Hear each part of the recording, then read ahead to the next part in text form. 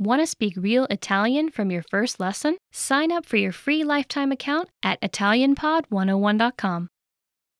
Immersion is often hailed as the most efficient and effective way to learn a foreign language. In many ways, it's true. With all the language learning methods out there, nothing else comes close to having to think and interact with your environment in the language you're learning. Unfortunately, though, most language learners wrongly assume that the only way to experience language immersion is to pack up and move to a foreign country. But not everyone can afford to spend a summer abroad just to learn a foreign language. Luckily, there are other ways to immerse yourself. These methods are less obvious, but they are effective. In this video, we'll take a look at 5 steps you can take for the ultimate language immersion experience at home. Number 1. Transform your digital world into your target language. Technology is an indispensable part of modern life. We interact with phones, computers, tablets, and other electronic devices throughout the day. Why not take these interactions and use them to practice your target language? Most devices give you the option of switching the language of the operating system. Switching your phone or laptop interface to your target language won't make you fluent, but it will help you engage with the language in a very practical way multiple times every day. Another way to transform your digital life is to check which sites you use on a daily basis and use them in your target language also. A great example of this is switching your version of Google. Using Google in your target language will allow you to search for things in that language, and you're more likely to get results in that language as well. So, if you're looking for a popular band, a show, or food, something that's usually written in your target language, it will actually be easier to find information about it if you switch your version of Google. Of course, you can also change popular social networks like Facebook or Twitter. You can even go to news sites for your fill of global news. Do you like podcasts? Try listening to a couple popular podcasts in your target language. Number 2. Write out a speech or conversation in your target language. A surefire way to increase your ability in a foreign language is to write out a mock conversation or speech in that language. Pretend you have to give a speech on one of your favorite topics. It could be anything from sports, hobbies, or even your favorite movie genre. Now, take some time to write out your fictitious speech. Inevitably, you will hit some roadblocks. But when you get stuck, research the words or grammar points you don't know. This is a highly effective and practical way to increase your vocabulary, and it'll help you practice thinking in a different language. Writing a long, connected train of thoughts exposes the gaps and weaknesses in your language studying. Once you know what these are, you're free to practice them and use them to continue on with your speech. This is also a great way to learn new words in the context of your entire speech. Context is king when you're learning a language. Learning words in the context of other words and sentences helps you surmise what new words mean. It also helps you get comfortable with how these words are practically used. Not to mention, context helps you to remember and recall new information more easily. Number 3. Practice with native speakers. There are a lot of great learning resources out there for anyone learning a new language. However, nothing quite comes close to practicing the language with a real person. If you live in or around a large metropolitan area, there's a chance that there are some native speakers nearby. Check and see if your area has any local language exchanges or language-speaking groups. You're likely to find a native speaker there. If you can't make a connection locally, you can search online. Just as there are language exchanges in the real world, there are also online ones, most of which are free. Number 4. Connect with other language learners. Native speakers aren't the only people who can aid you on your language learning journey. Practicing with other learners is also helpful. Don't worry if you practice with someone who has a higher or lower level in the language than you. If you're the more advanced learner, you can learn a lot by teaching someone else. As you help someone else understand difficult words or grammatical concepts, you'll find that you start to better understand them yourself. If your learning partner has a higher level, they can be the one to help you overcome the hurdles you encounter as a beginner. After all, what better way to learn than from someone who, as a language learner, has been in your shoes? Number 5. Reward yourself in your target language. At the end of a busy day, we all love a little relaxation and me time. One of the most enjoyable and effective ways to develop your language skills is to kick back and enjoy the language while doing leisure activities. Whether it's listening to music, watching a movie or TV show, reading a book, or even enjoying a good online video binge, Even spending just an extra 30 minutes a day doing something you love in your target language can yield some serious long-term results. If you're a beginner, start with more basic content. You might have to start out listening to simple songs or even watching children's shows. After a while, though, you'll be able to dive into the meatier stuff and more engaging stuff as your proficiency increases. Learning a foreign language doesn't mean you have to spend your days straining over grammar rules or textbooks. Any way that you can take your learning off the page and make it more enjoyable will help you learn faster. Immersion is a powerful way to learn a foreign language, and now more than ever, the immersion experience isn't limited to just world travelers. With a little creativity and the right resources, you can experience the language without ever having to leave your hometown. Many of these resources can be found with our complete language learning program. Sign up for your free lifetime account by clicking on the link in the description. Get tons of resources to immerse yourself in your target language. And if you enjoyed these tips, hit the like button, share the video with anyone who's trying to learn a new language, and subscribe to our channel. We release new videos every week. I'll see you next time. Bye! Want to speak real Italian from your first lesson? Sign up for your free lifetime account at ItalianPod101.com. Cosa? Thing. Cosa means thing, so you can use it to ask about something you don't really know the name of, like, che cosa è quello? What's that thing? But in Italian it's really useful because you can use it when you don't understand what someone said, like, cosa? What? Can you repeat it? That's the meaning of cosa. Also, you can use it to say in different situations, like, what are you gonna do tonight? Cosa farai stasera? Or, cosa ti piace mangiare? What do you like to eat? Anno, year. Anno means year, and you can use it to ask, how old are you? So, quanti anni hai? Uomo, man. Who is that man? Chi è quell'uomo? That man is my father. Quell'uomo è mio padre. Giorno, day. Giorno means day, and you can use it to know which day of the week are you in, like, che giorno è oggi? Which day is it today? Lunedì, Monday. Or you can say, buongiorno. That means good day or good morning. Volta, time. Volta means time, like, let me pay this time. Fai pagare me questa volta.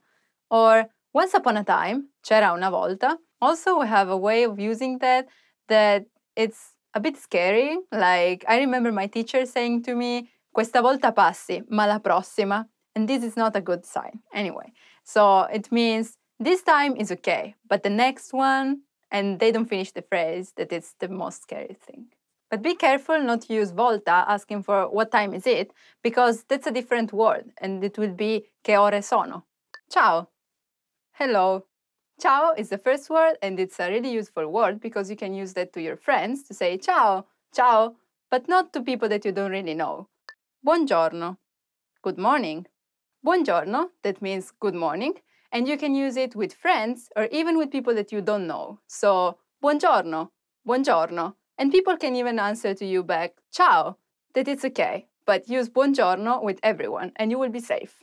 Buonanotte, good night. Buonanotte, so good night. You can use it, of course, in the night, but it's a word that we don't really use to people that we don't know. So it's like ciao.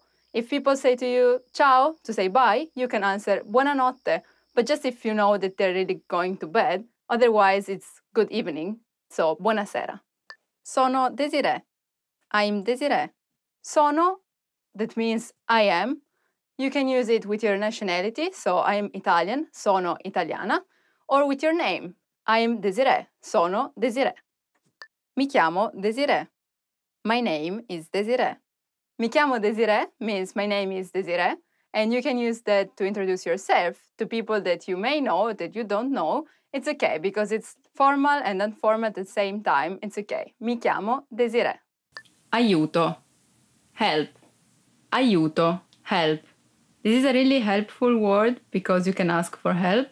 For example, aiuto, sono chiuso dentro al bagno. Help, I'm locked inside the bathroom. You're not dying and you don't need help quickly. You just want to ask if people can help you. That would be aiutare. Puoi aiutarmi, per favore? Can you help me, please? Chiacchierare. Chat. Chiacchierare. Chat. the most common error mistake would be chiacchierare instead of chiacchierare. 5. 5. 5. In one hand, there are 5 fingers. Ci sono 5 dita in una mano. 1, 2, 3, 4, 5. Ghiaccio. Ice. Ghiaccio. Ice. Be careful because if you don't pronounce G as a hard sound like G, it would be ghiaccio, that it's a verb and means lie down. Vuoi del ghiaccio nel tuo drink? Do you want some ice in your drink? A word that you can hear a lot, especially in summer, is ghiacciolo. It's an ice stick. I eat them a lot because it's so hot, and some ice, flavored ice, it's great. Già, already. Già, already. Già has 2 meanings. First one, already, sono già le 7. It's 7 already.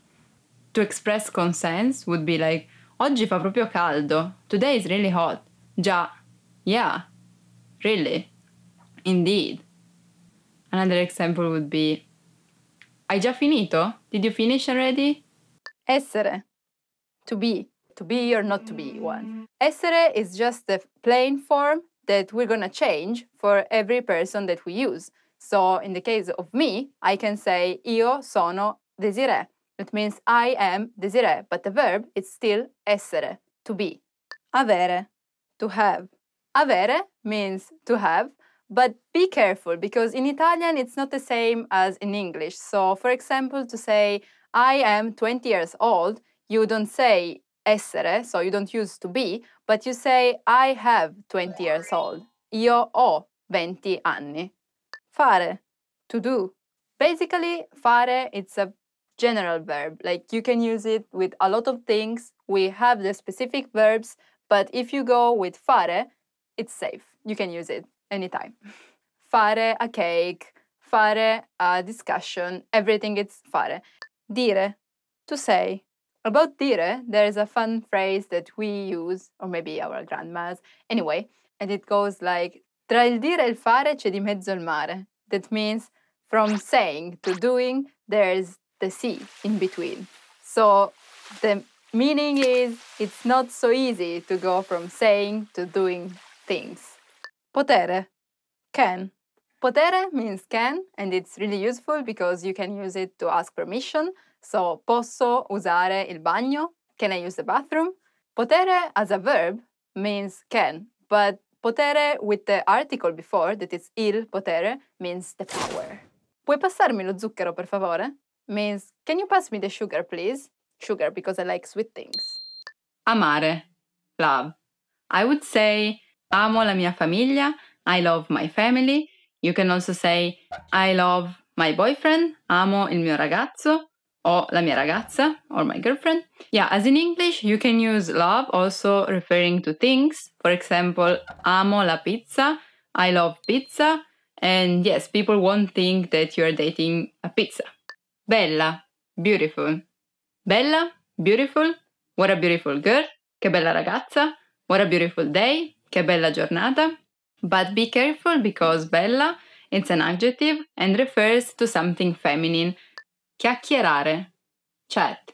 Chiacchierare means to chat. I love this verb. Chiacchierare in Italian is something that you use when you're talking about not really something important. For example, the weather, what you bought yesterday, what you're gonna do tomorrow. Felice, happy. Felice, happy. I'm really happy to be here. Sono veramente felice di essere qua. Grande, awesome.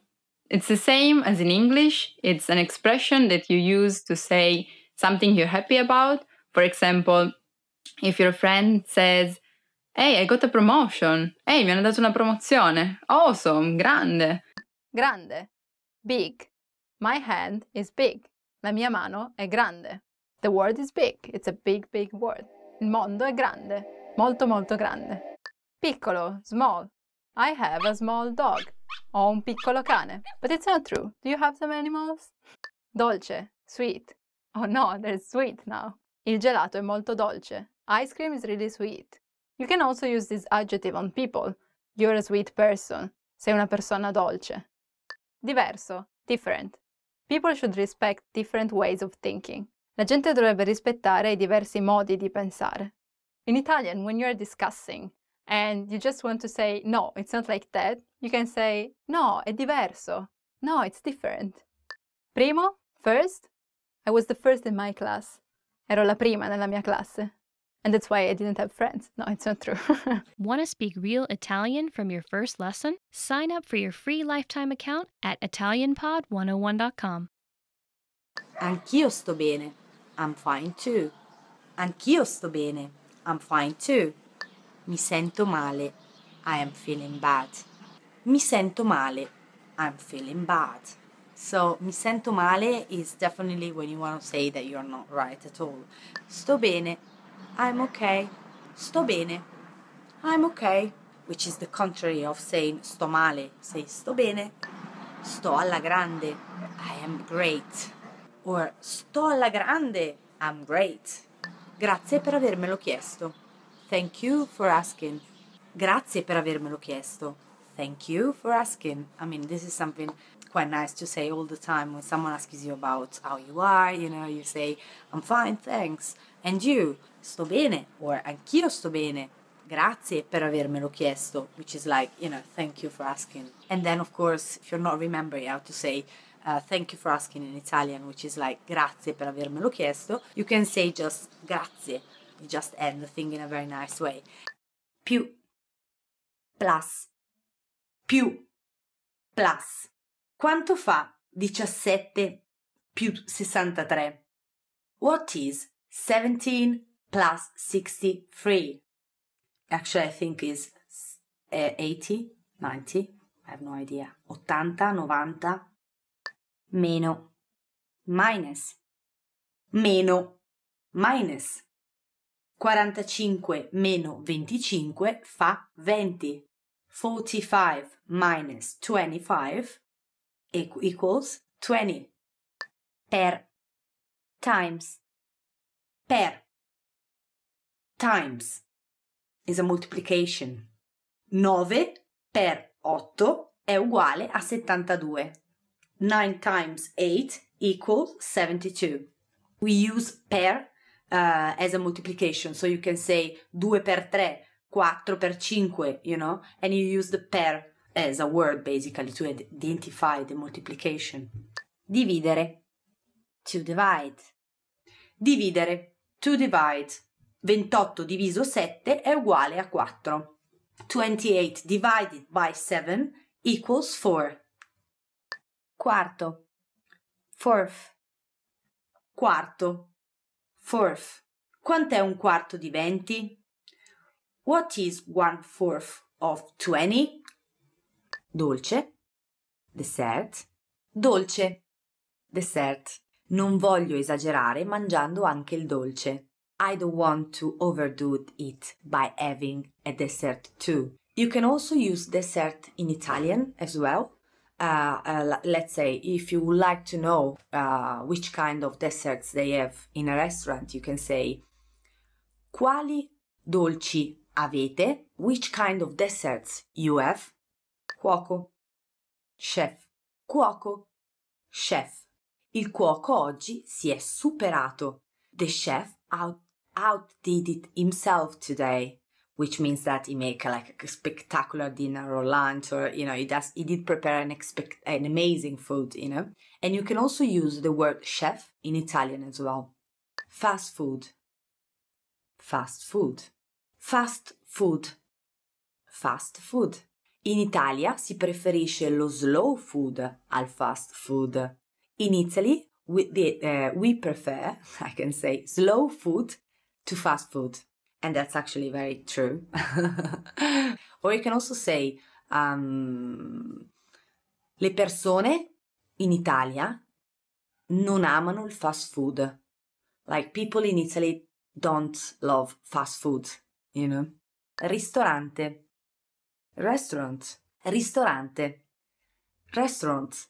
Questo ristorante ha ricevuto molte stelle.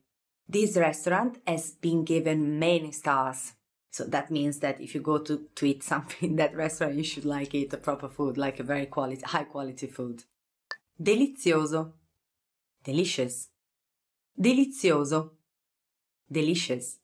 Le lasagne alla bolognese erano deliziose. The lasagna alla bolognese was delicious. Hai torto. You're wrong. Hai torto. You are wrong. Actually, it's the opposite of hai ragione, you know. I mean, you just state, there is just a position, you know. You are in this position and you state that this person, according to what you think, this person is wrong. So you say, hai torto. You are wrong. Non penso sia così. I don't think so. Non penso sia così. I don't think so. Well, when you say non penso sia così, it's more or less like you're not sure about what the person is actually saying, but you are not like in a way that you want to agree nor disagree with the person. You just don't think that the person is just saying, it's just saying something that is true according to you, you know. Forse, maybe. Forse, maybe. Forse is like to say, I think so, you know.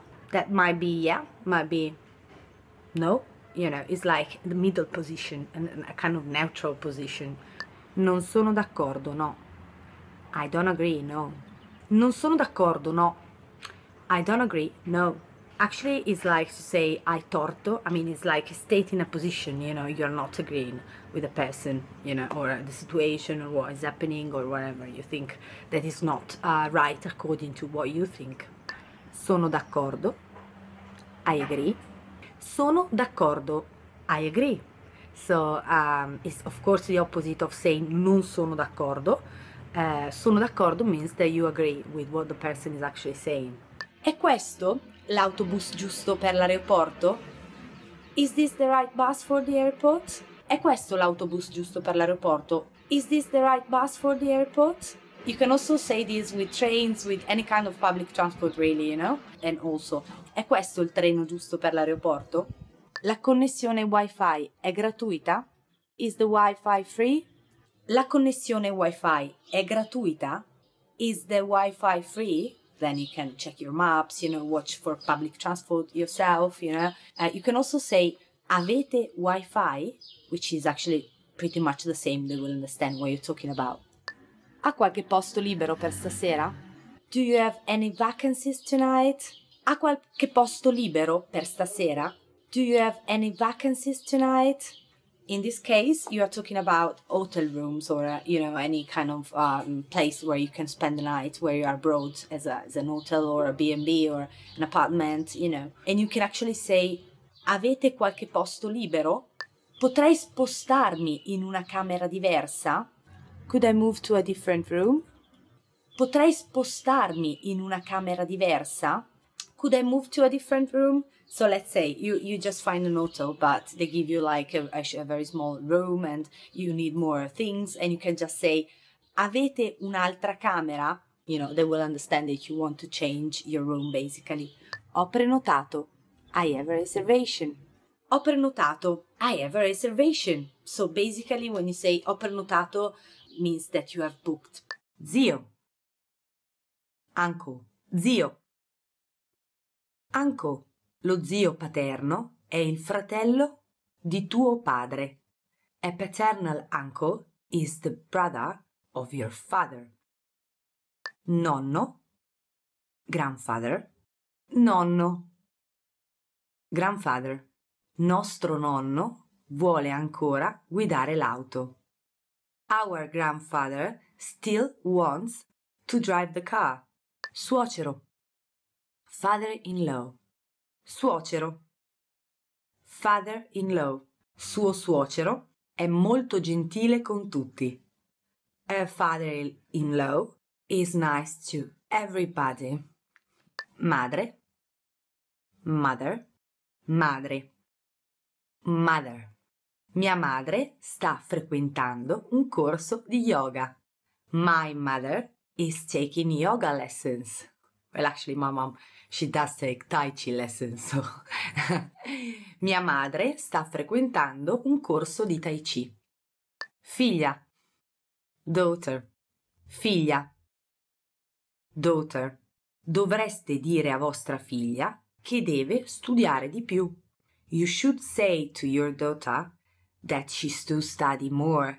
This is something that if you got someone, I mean, a daughter or a son going to school, it can happen that maybe professors, they come and they say that your daughter or your son needs to study more. So in the case is a daughter, so you say sua figlia dovrebbe studiare di più.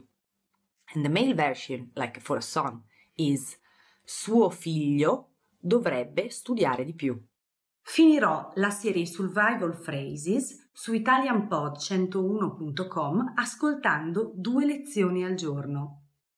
I'll finish Survival Phrases series on italianpod101.com by listening 2 lessons a day. Finirò la serie Survival Phrases su italianpod101.com ascoltando 2 lezioni al giorno.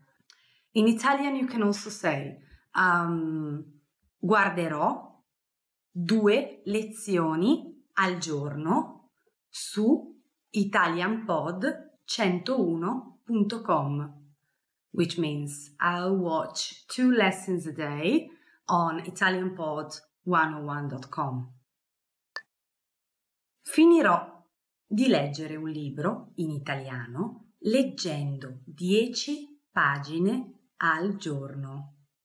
I'll finish reading 1 Italian book by reading 10 pages a day. Finirò di leggere un libro in italiano leggendo 10 pagine al giorno. In this case as well you can say leggerò 10 pagine al giorno di un libro italiano, which means I'll read 10 pages a day of an Italian book. Supererò il mio test di lingua italiana. I'll pass my Italian test. Supererò il mio test di lingua italiana. And I hope you do really. Capirò completamente un film italiano guardandolo tutti i giorni. I'll fully understand 1 Italian movie by watching it every day. Capirò completamente un film italiano guardandolo tutti i giorni. You can also say se guardo un film italiano tutti i giorni, imparerò la lingua. If I watch an Italian movie every day, I will learn the language. Memorizzerò 5 canzoni italiane, which means I'll memorize 5 Italian songs. Memorizzerò 5 canzoni italiane. Memorizzerò 5 canzoni italiane. You can also say imparerò 5 canzoni italiane, which means I will learn. Imparo is to learn, imparare, to learn. Buongiorno. Buongiorno. Good morning. You can also say salve. Salve is a more generic word that you can use with at any time of the day, and is quite generic. So salve is something that is very polite, and at the same time you can use it all the time during the day. So when you meet someone, let's say you say salve, so the person is going to say to you salve or buongiorno. Ciao. Hello. Ciao is, well, I think everyone knows the word ciao, you know. Ciao is quite informal, so you don't say really ciao to older people or the people that you don't know really. So you can use ciao with your friends. But also, let's say, if you're going to a restaurant or a shop and you want to say to the person which is working, grazie, ciao, thanks, goodbye, you know, it works, you know. Because ciao, you can use ciao as hello when you meet someone, but also as goodbye, so it's another very generic word as salve. Non ci vediamo da tanto tempo. Non ci vediamo da tanto tempo. Long time no see. Non ci vediamo da tanto tempo. Non ci vediamo da tanto tempo. Which in English is long time no see. You can also say da quanto tempo non ci vediamo. So it's a very long time that we haven't seen each other. Come ti sei trovato? Come ti sei trovato? How have you been? Which is also, you can say, come è andata. Come è andata? Which is pretty much the same. You can use it, let's say your friend goes to, your Italian friend goes to somewhere for vacation and you want to ask him how the trip was, and you can say come è andata, which is come ti sei trovato, how have you been? It's pretty much the same. Come va oggi? How is your day? Come va oggi? Oggi is today. Vuoi sposarmi? Vuoi sposarmi? Will you marry me? Vuoi sposarmi? Will you marry me? Vuoi sposarmi? Well, vuoi sposarmi is the most generic way that you can say, that you can actually ask your boyfriend or girlfriend to marry him or her, Of course, usually it's the man that asks the lady, but nowadays you never know, But you can also say mi sposi, which is the same as saying will you marry me, but instead of saying vuoi sposarmi, you say mi sposi, vuoi farmi l'onore di diventare mia moglie. Will you do me the honor of becoming my wife? Vuoi farmi l'onore di diventare mia moglie? Vuoi farmi l'onore di diventare mia moglie? Will you do me the honor of becoming my wife? So, moglie is wife. And marito is husband. So, if you want to ask your husband, your future husband, your boyfriend to marry you, then you have to say vuoi farmi l'onore di diventare mio marito? Vuoi fare di me l'uomo più felice del mondo? Vuoi fare di me l'uomo più felice del mondo? Will you make me the happiest man alive? Vuoi fare di me l'uomo più felice del mondo? Will you make me the happiest man alive? Vuoi fare di me l'uomo più felice del mondo? If you are a girl, you say woman, you say vuoi fare di me la donna più felice del mondo. Tu sei quello che ho aspettato per tutta la vita. Tu sei quello che ho aspettato per tutta la vita. You are the one I've been waiting for my whole life. Tu sei quello che ho aspettato per tutta la vita. Tu sei quello che ho aspettato per tutta la vita. You are the one I've been waiting for my whole life. Voglio stare con te per sempre. Voglio stare con te per sempre. I want to be with you forever. Voglio stare con te per sempre. Voglio stare con te per sempre. I want to be with you forever. You can also say voglio stare con te per tutta la vita. For all my life, for the rest of my life. Per tutto il resto della mia vita. Mi piacerebbe andare a. I'd like to go to. Let's say that our case is you're going to Milan. So in Italian you would say mi piacerebbe andare a Milano. È questo il binario giusto per Milano? Is this the right platform for Milan? So, è questo il binario giusto per Milano? Milan, remember, is our case, but if you go to Florence, to Naples, so you can use it depending on where you're traveling. And the answer could be sì, è questo, no, non è questo. Sì, è questo, yes, it is. No, non è questo, no, it's not.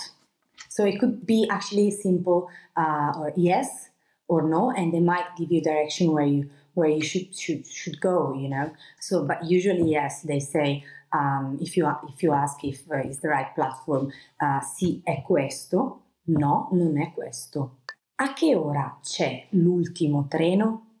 What time is the last train?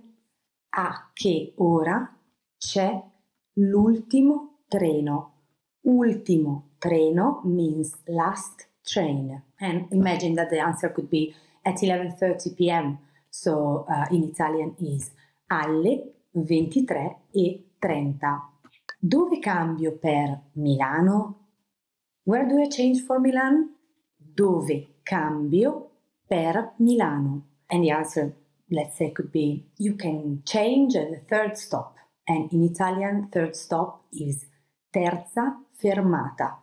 So, può cambiare alla terza fermata. You can change at the third stop. Dov'è la stazione? Where is the station? Dov'è la stazione dei treni?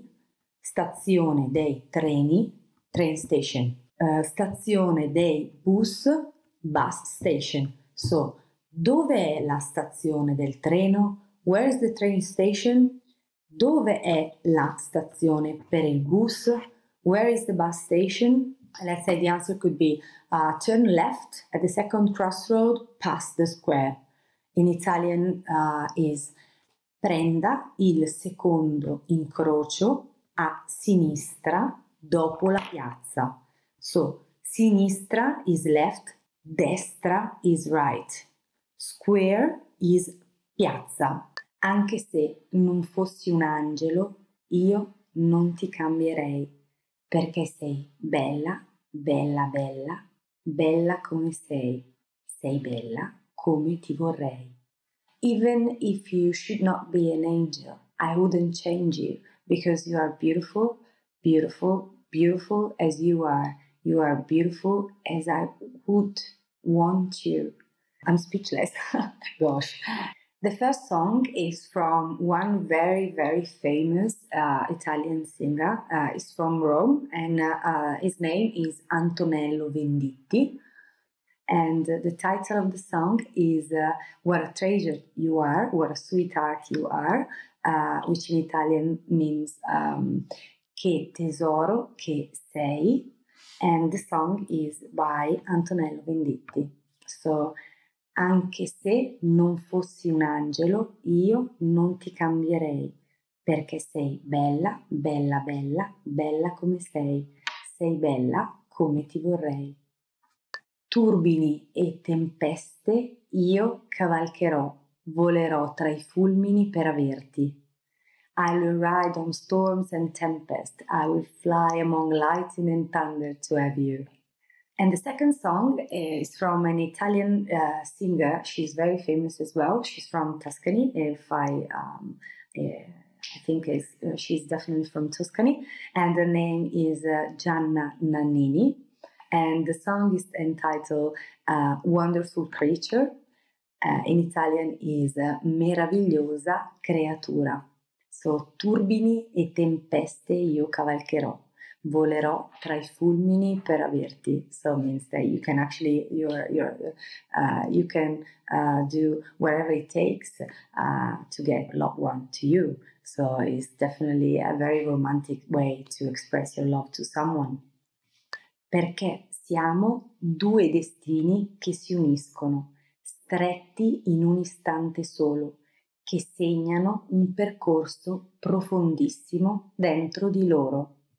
Which means because we are two destinies combining in one tight instant, marking a very deep path inside of them.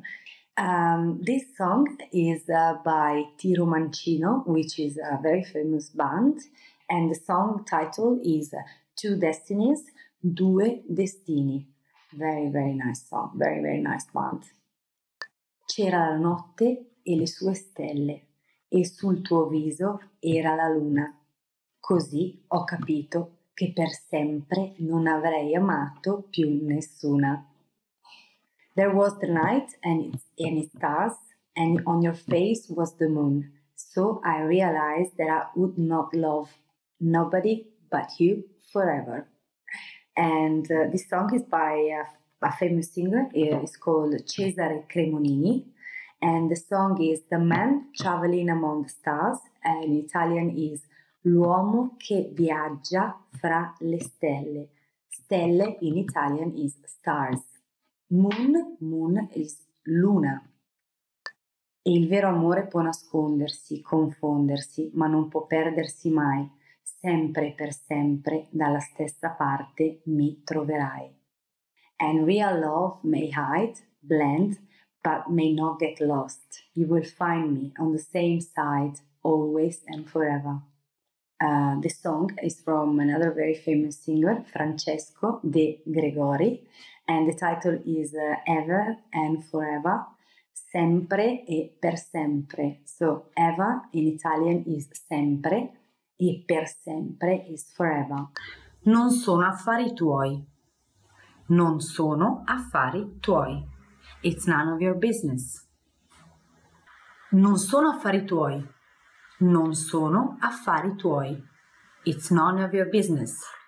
You can also say non ti riguarda. Non ti riguarda. Sta zitto. Sta zitto.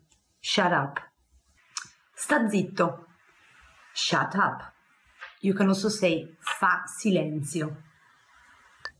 Lasciami in pace. Lasciami in pace. Leave me alone. Lasciami in pace. Lasciami in pace.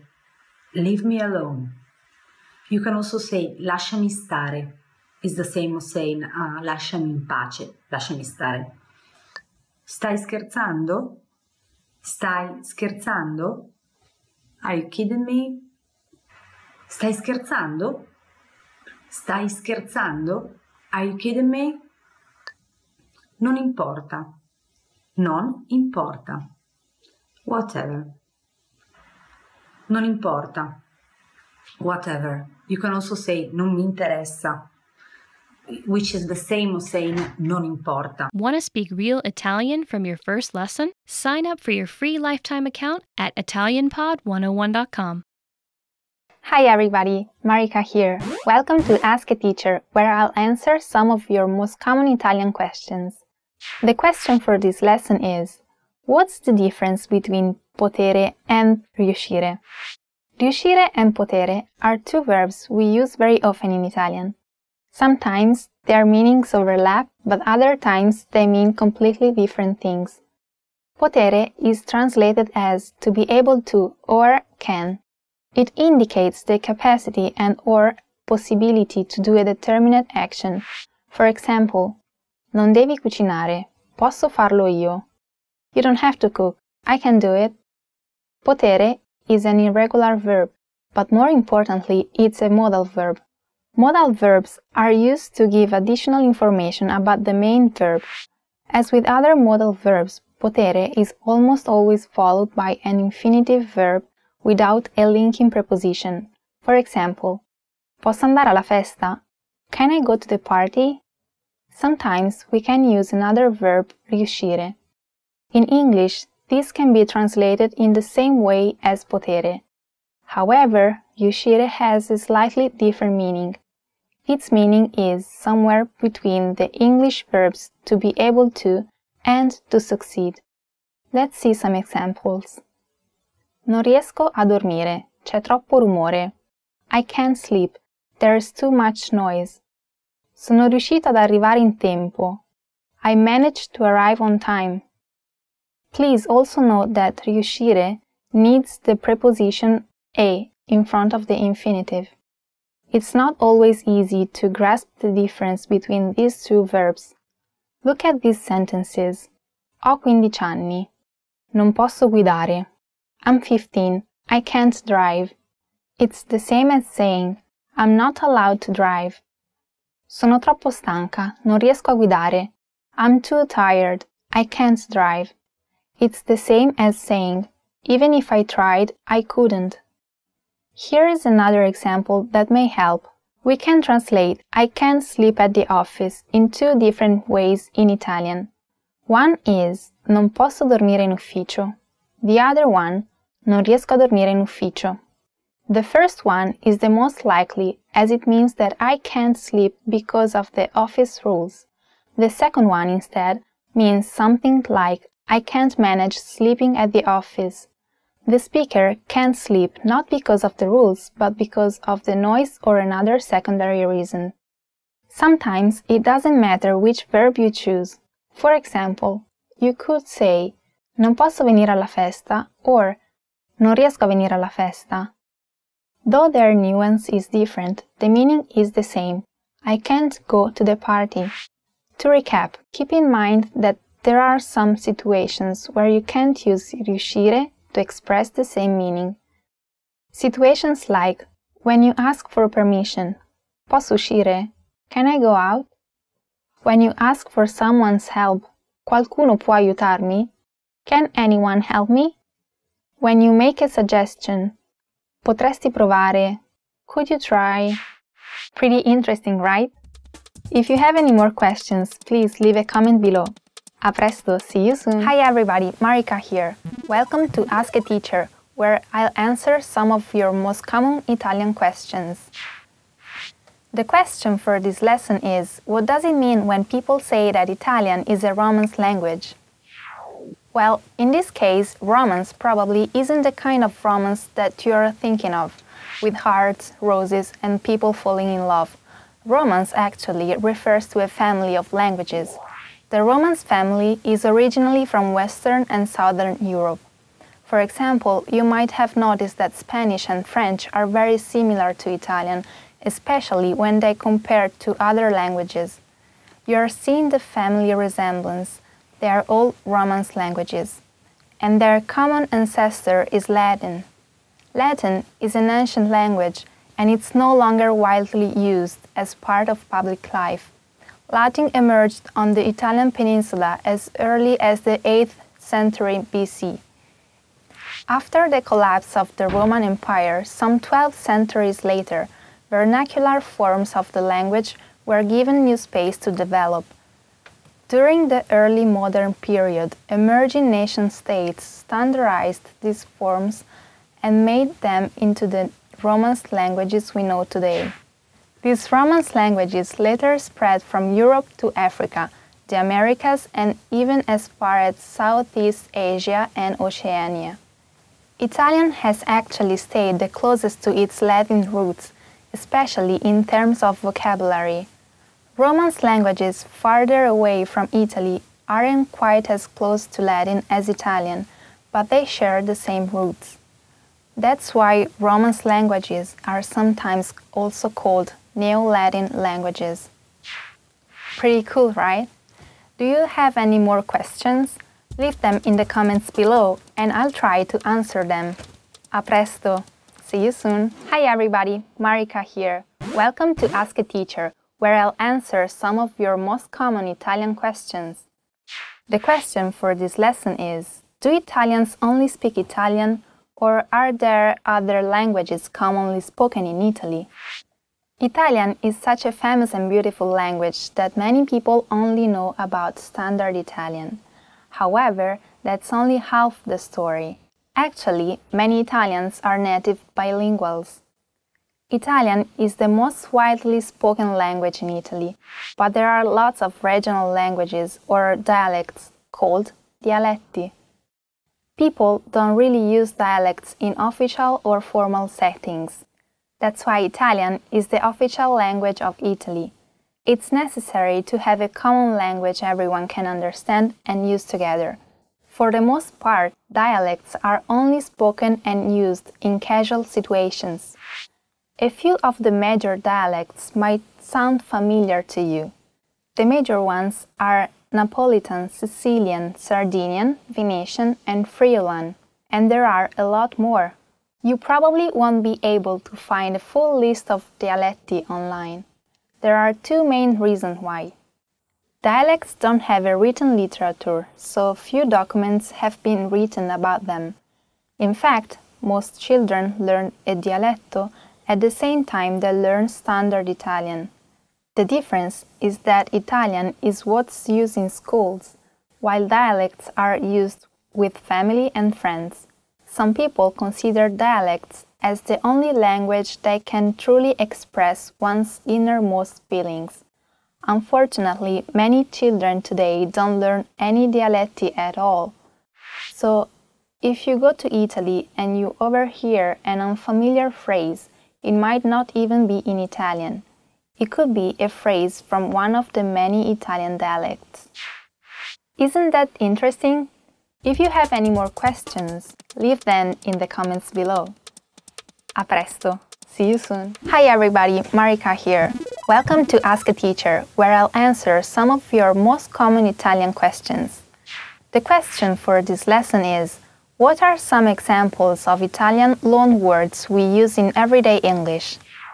You may not know it, but you probably use some Italian every day.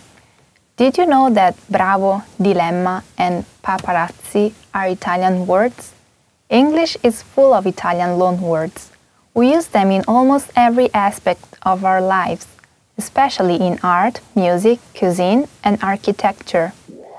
The most obvious is probably cuisine. I'm sure you've seen silly people try to imitate Italian by saying spaghetti, cappuccino, espresso, mozzarella, maccheroni. Well, they're actually Italian words.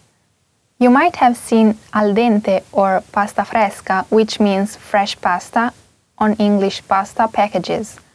Those are two different ways to prepare pasta. Did you know that the words zucchini and broccoli are also from Italian? Music and art also have plenty of Italian loanwords.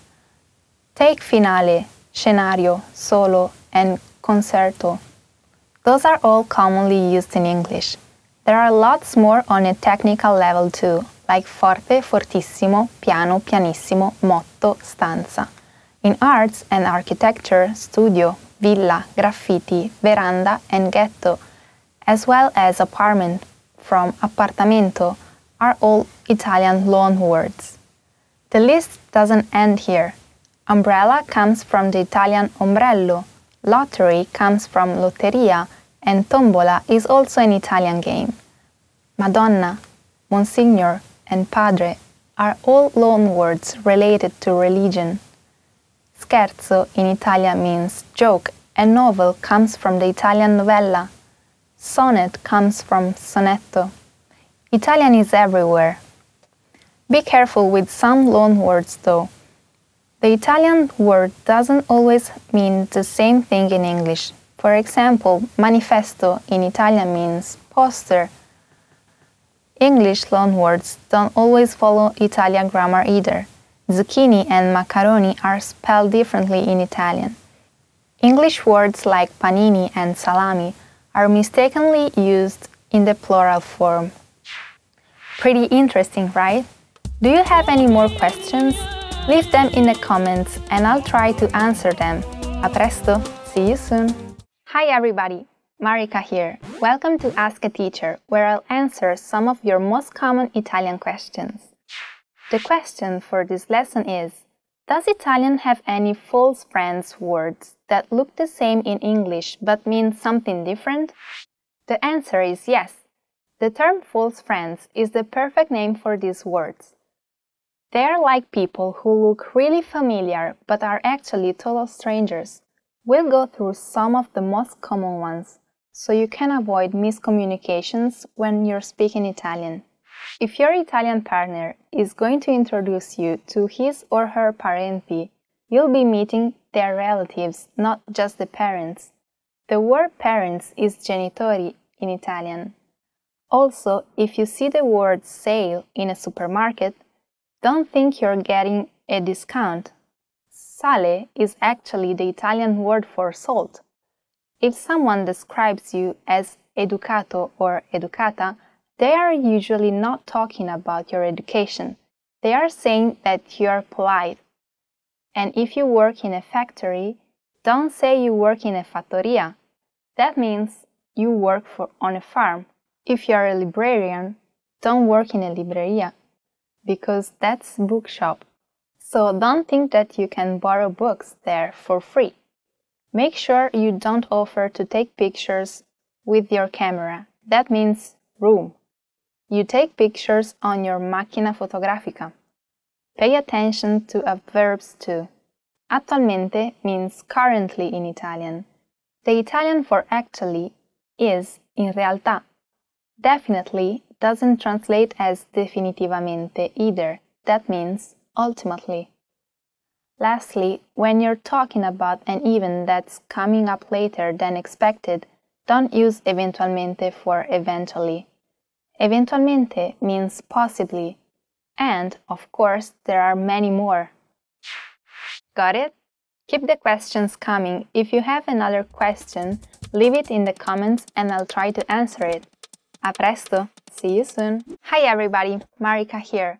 Welcome to Ask a Teacher, where I'll answer some of your most common Italian questions. The question for this lesson is, what are masculine and feminine nouns and how are they different? In Italian, all nouns have a gender. A noun can either be masculine or feminine. That applies to plural nouns too, and to all the words that can modify nouns, such as articles and adjectives. Other Romance languages have similar system of masculine and feminine nouns. It's a trait that comes from Latin. The gender depends on the origin of the Latin word. English doesn't have masculine and feminine nouns though. So the easiest way for English speakers to tell a noun's gender is by looking at the last letter of the noun. If a noun ends with O in the singular and E in the plural, it's usually masculine. If a noun ends with A in the singular and E in the plural, it's usually feminine. For example, sedia, meaning chair, ends with an A, so it's feminine. La sedia. In the plural, le sedie. Libro, meaning book, ends with an O, so it's masculine.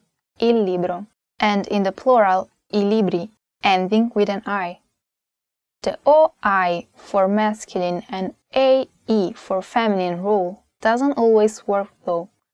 Most of the time, but not always. There are some exceptions like la moto, meaning the bike, which is feminine, and il problema, meaning the problem, which is actually masculine. To make things even more complicated, there is a third class of nouns ending with E in the singular and I in the plural. These can be masculine or feminine depending on the word. That's why it's important to learn nouns and their respective genders together with the right definite articles. The definite articles are different from each gender, so they'll help you remember. For example, take bicchiere, meaning glass, which is in that third category of nouns ending in E. The right article for bicchiere is il, so il bicchiere is masculine. How about nave, meaning ship? The right article for this one is la, so la nave is feminine. Again, there is unfortunately no formula to find the right gender. The Latin origins of words go way back, and often people don't know why some words have a certain gender today. Your best guide is going to be our first rule, singular O and plural I for masculine, and singular A, plural E for feminine. Just try to memorize the articles with the nouns, and before you know it, the gender classifications will come naturally to you. Woo! That's it for this lesson. Please send in any more questions you have, and I'll try to answer them. A presto, see you soon! Hi everybody, Marika here. Welcome to Ask a Teacher, where I'll answer some of your most common Italian questions. The question for this lesson is, how do you form the plural of nouns? In Italian, just like in English, nouns can be singular or plural depending on what they refer to. To form the plural of Italian nouns, you generally have to change the final letter of the singular form from one vowel to another. Masculine nouns ending in O and A form the plural by changing the final vowel to I. For example, ragazzo, meaning boy, becomes ragazzi in the plural, and the plural of poeta, which means poet, is poeti. Feminine nouns ending in A form the plural by changing the A to E. So, mela, meaning apple, changes to mele when it means apples. Finally, there are also nouns ending in E. Both masculine and feminine nouns that end in E form the plural by changing the final vowel to I. Let's take cane, for example, which means dog, and is masculine. The plural form is cani. Similarly, the plural of chiave, a feminine noun meaning key, is chiavi. However, not all nouns follow these rules. In fact, there are lots of exceptions. Let's see a few of them. Some nouns don't change in the plural. You can still tell if a noun is plural because the definite article or its adjective will be in the plural form, but the noun itself doesn't change. Among the words that remain unchanged in plural, there are all nouns ending in accent vowels like caffè, meaning coffee, or città, meaning city. Foreign nouns ending in a consonant, for example, computer, film, or sport. Singular nouns that end in I, crisi, meaning crisis, or brindisi, meaning toast. Monosyllable nouns, for example, re, which means king. Some nouns have an irregular plural form. For example, man in Italian is uomo, while men is uomini. And there are even Italian nouns that change gender when they become plural. For example, finger is masculine in the singular form, il dito, but becomes feminine in the plural, le dita. Plurals sometimes can be a challenge even for native Italian speakers. However, exceptions are exceptions. You shouldn't obsess over them. Just memorize the few rules I told you in the beginning and go from there. Pretty interesting, right? If you have any more questions, please leave a comment below. A presto! See you soon!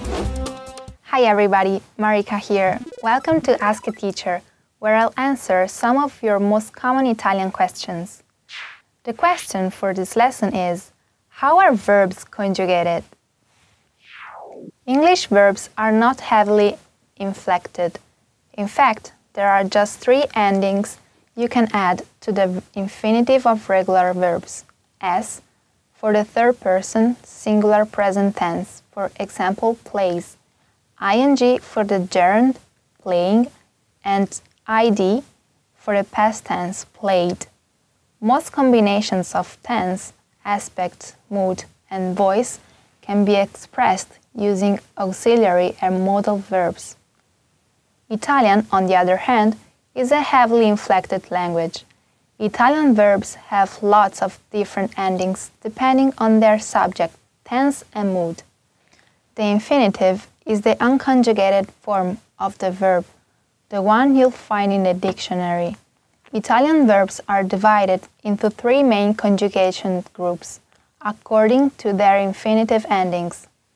Verbs of the first conjugation end in are, for example, parlare, meaning to speak. Verbs of the second conjugation in ere, for example, leggere, meaning to read. Verbs of the third conjugation end in ire, for example, dormire, meaning to sleep. Each group has a different and regular conjugation pattern. Even if there are a lot of irregular verbs, most Italian verbs follow one of these 3 systems of conjugation. Each conjugation pattern has different endings you'll need to add to the verb stem. To get the stem of a verb, all you have to do is take away are, ere, or ire.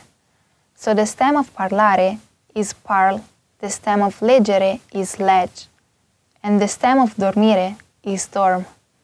Verb endings are affected by mood, tense, person, number, and sometimes even gender. Let's take a look. Italian verbs have 4 finite moods. They are the indicative, to express facts, for example, io dormo, I sleep. The imperative, to give orders, for example, dormi, sleep. The subjunctive, to express doubt, hope, fear, and possibility, for example, che io beva, I drink. The conditional, to express an action that depends on another fact that may or may not happen, for example, io leggerei, I would read. There are also 3 non-finite moods, which usually have just one form. The infinitive, which is also the dictionary form, for example, parlare, to speak. The gerund for progressive tenses, for example, leggendo, reading. The participle, generally used as adjective or with the other verbs, for example, parlato, spoken. While mood shows the manner in which an action is expressed, the tense is what specifies when the action happens. The only Italian mood that has all 8 tenses in the indicative, which is also the most used mood. The only present tense is the present, io parlo, I speak. Past tenses include present perfect, io ho parlato, I have spoken. Imperfect, io parlavo, I spoke. Past perfect, io avevo parlato, I had spoken. Absolute past, io parlai, I spoke. Pre-trade perfect, io ebbi parlato, I had spoken. Future tenses are the future, io parlerò, I will speak. The future perfect, io avrò parlato, I will have spoken. The other moods only have a couple of tenses, usually present and past, except for the subjunctive, which has a few more. This looks like a lot, and it actually is one of the most challenging things even for native speakers. But don't panic. If you get started with the regular verbs in the indicative present tense, you will soon familiarize yourself with the conjugation patterns. Pretty interesting, right? If you have any more questions, please leave a comment below. A presto! See you soon! Hi everybody, Marika here. Welcome to Ask a Teacher, where I'll answer some of your most common Italian questions. The question for this lesson is, when should I use formal Italian? First, let's see what formal Italian is and how it works. During formal situations in English, you may prefer certain words over others, or you may avoid certain constructions, but you don't need to change pronouns or verb patterns. Italian, however, has 2 different language registers, a formal or polite one, and informal or casual one. When addressing someone formally, you have to use a different pronoun and a different verb conjugation. The most important thing to remember is that the English second person singular you is translated as to in informal situations. In formal situations, it's translated as lei. Lei is also the third person singular feminine or she, but in formal speech it's used to address people of both sexes. So, if you are formally addressing a man using lei, make sure that the related verbs or adjectives are in the masculine form. Let's see an example. If you want to ask, how are you in Italian, you have 2 options. Tu, come stai, is informal speech, and lei, come sta, is formal speech. Subject pronouns can often be omitted because the verb endings reveal the subject, so it's vital to conjugate the verbs accordingly. Here's another example. Mario, sei andato in vacanza? Which means, Mario, Did you go on vacation? This is casual Italian. Mario è andato in vacanza also means Mario, did you go on vacation? But it's polite. You may want to use the first one with a friend of yours and the second one with someone much older than you. Now, back to the original question. When will you need to use informal Italian? Usually, Italians tend to be friendly and informal, so they often avoid using formal speech, especially among young people. However, polite Italian is better when you meet someone for the first time or when speaking to older people or to someone in a higher business position than you. In the past, it was common to use voi, which is the second person plural pronoun, as a formal way of addressing someone. Nowadays, lei is the standard formal pronoun, but you may happen to hear also voi in some parts of southern Italy. Pretty interesting, right? If you have any more questions, please leave a comment below. A presto! See you soon! Hi everybody, Marika here. Welcome to Ask a Teacher, where I'll answer some of your most common Italian questions.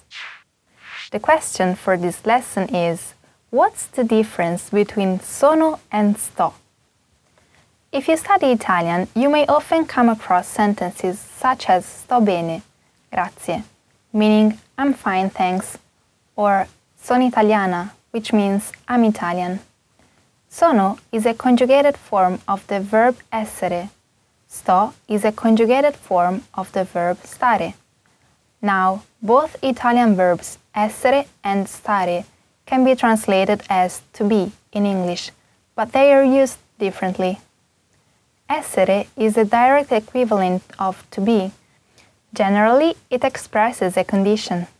You can use it for lots of different things like identity, as in sono Paola, I'm Paola, profession, as in sono un insegnante, I'm a teacher, nationality, as in sono italiana, I'm Italian, physical aspects, as in sono alta, I'm tall, emotions, as in sono felice, I'm happy. On the other hand, the meaning of the verb stare depends on the context we use it in. Let's see some of the most common ones. To be, as in sto bene, I'm well. To stay, as in oggi sto a casa, I'll stay home today. To fit, as in la maglietta non mi sta, the t-shirt doesn't fit me. To stand, stare in piedi. To lie, stare sdraiato. Also, a lot of idiomatic expressions use stare instead of essere. For example, stai zitto, be quiet, stai fermo, be still, stai attento, be careful. Stare is also used with the gerund verb forms in progressive tenses. For example, sto studiando italiano means I'm studying Italian, or stavano correndo, meaning they were running. To sum it up, we could say that stare refers to something that happens, while essere refers to something that is. Here is another tip. Keep in mind that sto is commonly used with adverbs, as in sto bene, I am doing well. Sono isn't. Sono can be used only with adjectives, and in sono italiana, I am Italian. Pretty interesting, right? If you have any more questions, please leave a comment below. A presto! See you soon! Hi everybody, Marika here. Welcome to Ask a Teacher, where I will answer some of your most common Italian questions. The question for this lesson is, essere o avere? How can I choose the right auxiliary verb in compound verbs? In Italian, when forming compound tenses, such as the present perfect or passato prossimo, you'll need an auxiliary verb. This will either be essere, to be, or avere, to have. In English, you don't have to make this choice, as you only need to have. That's why deciding which auxiliary to use in Italian can be a bit difficult at first. Let's have a look at some rules that will help you choose the right auxiliary. The first thing you need to remember is that transitive verbs always need avere. Let's see some examples. Io ho mangiato una mela. I have eaten an apple. Mangiare, to eat, is a transitive verb, meaning that it can have a direct object. Giorgio ha guardato un film. Giorgio has watched a movie. Guardare, to watch, is also transitive. Abbiamo conosciuto Laura. We have met Laura. Conoscere, to meet, is also transitive. Reflexive verbs, on the other hand, always use essere. Let's see an example. Mi sono innamorato. I have fallen in love. Innamorarsi, to fall in love, is reflexive. Verbs in the passive form also use essere. La mela è stata mangiata. The apple has been eaten. È stata mangiata, meaning has been eaten, is a passive form of mangiare, to eat. What about intransitive verbs? Some use essere and others avere. Although there are no set rules, here are some things you can look out for. For example, intransitive verbs of movement always use essere, such as andare, to go, and arrivare, to arrive. Here are two sample sentences. Ieri sono andata a Venezia. Yesterday I went to Venice. Siete arrivati tardi. You have arrived late. On the other hand, intransitive verbs of movement, where the destination doesn't need to be mentioned, always use avere. Some examples are camminare, to walk, or viaggiare, to travel. A few sample sentences. Abbiamo camminato tanto. We have walked a lot. Ho viaggiato in treno. I've traveled by train. One last thing. There are some cases where both essere and avere are acceptable. This mainly happens with verbs about the weather. Piovere, to rain, nevicare, to snow, grandinare, to hail, tuonare, to thunder. So you can say è piovuto, but also ha piovuto. Both means it has rained. Pretty interesting, right? If you have any more questions, please leave a comment below.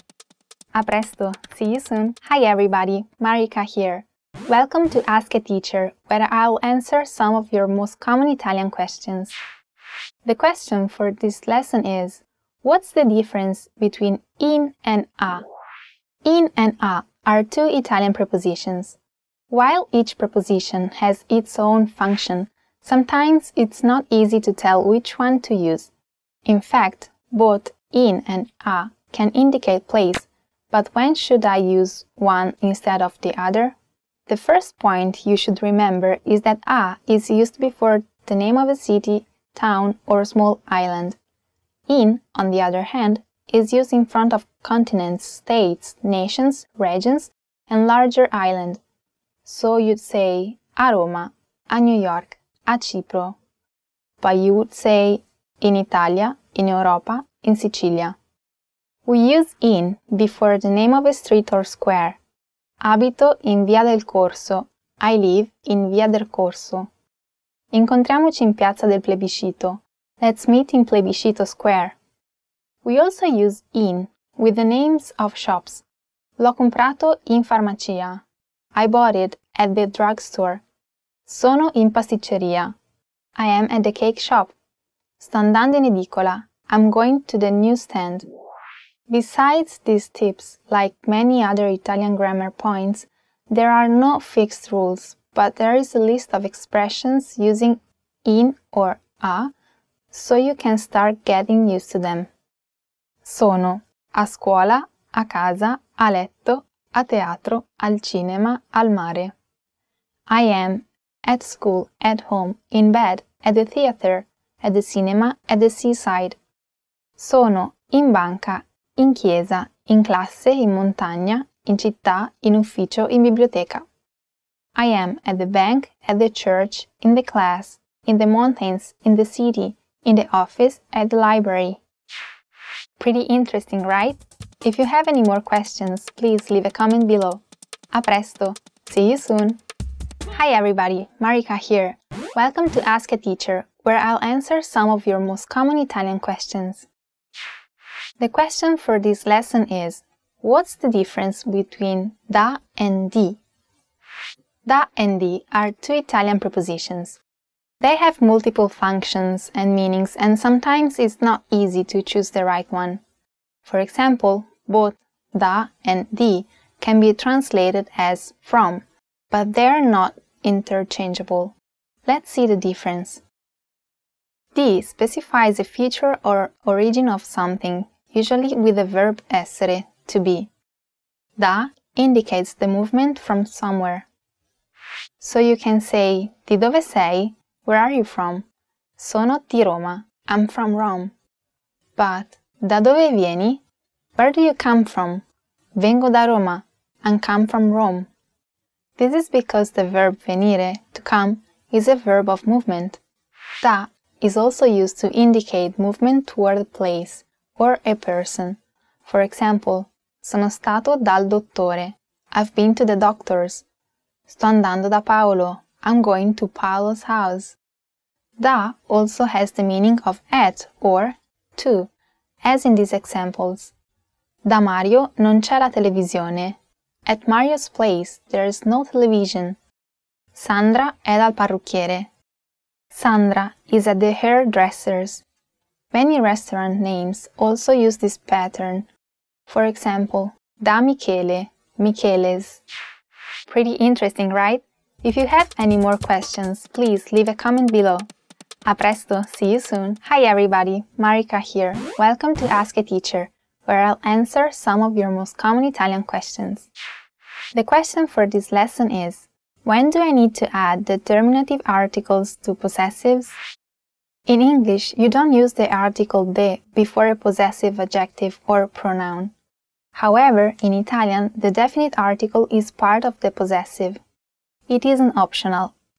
Also, remember that possessives must agree in number and gender with the nouns of the own thing, not with the noun indicating the owner.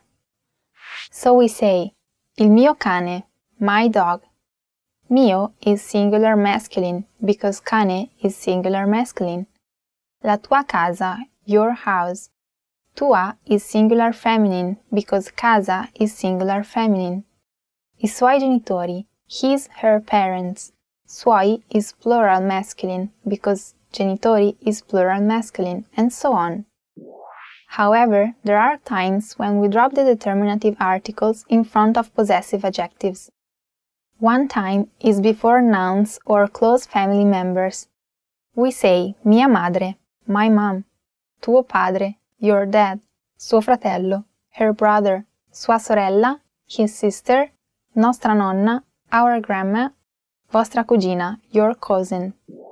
Exceptions to these are with the third person plural, loro, their, la loro zia, their aunt, with plural nouns, I tuoi fratelli, your brothers, with modified nouns or if they're preceded by an adjective, la mia sorellina, my little sister, il mio caro zio, my dear uncle, il suo cugino italiano, his Italian cousin.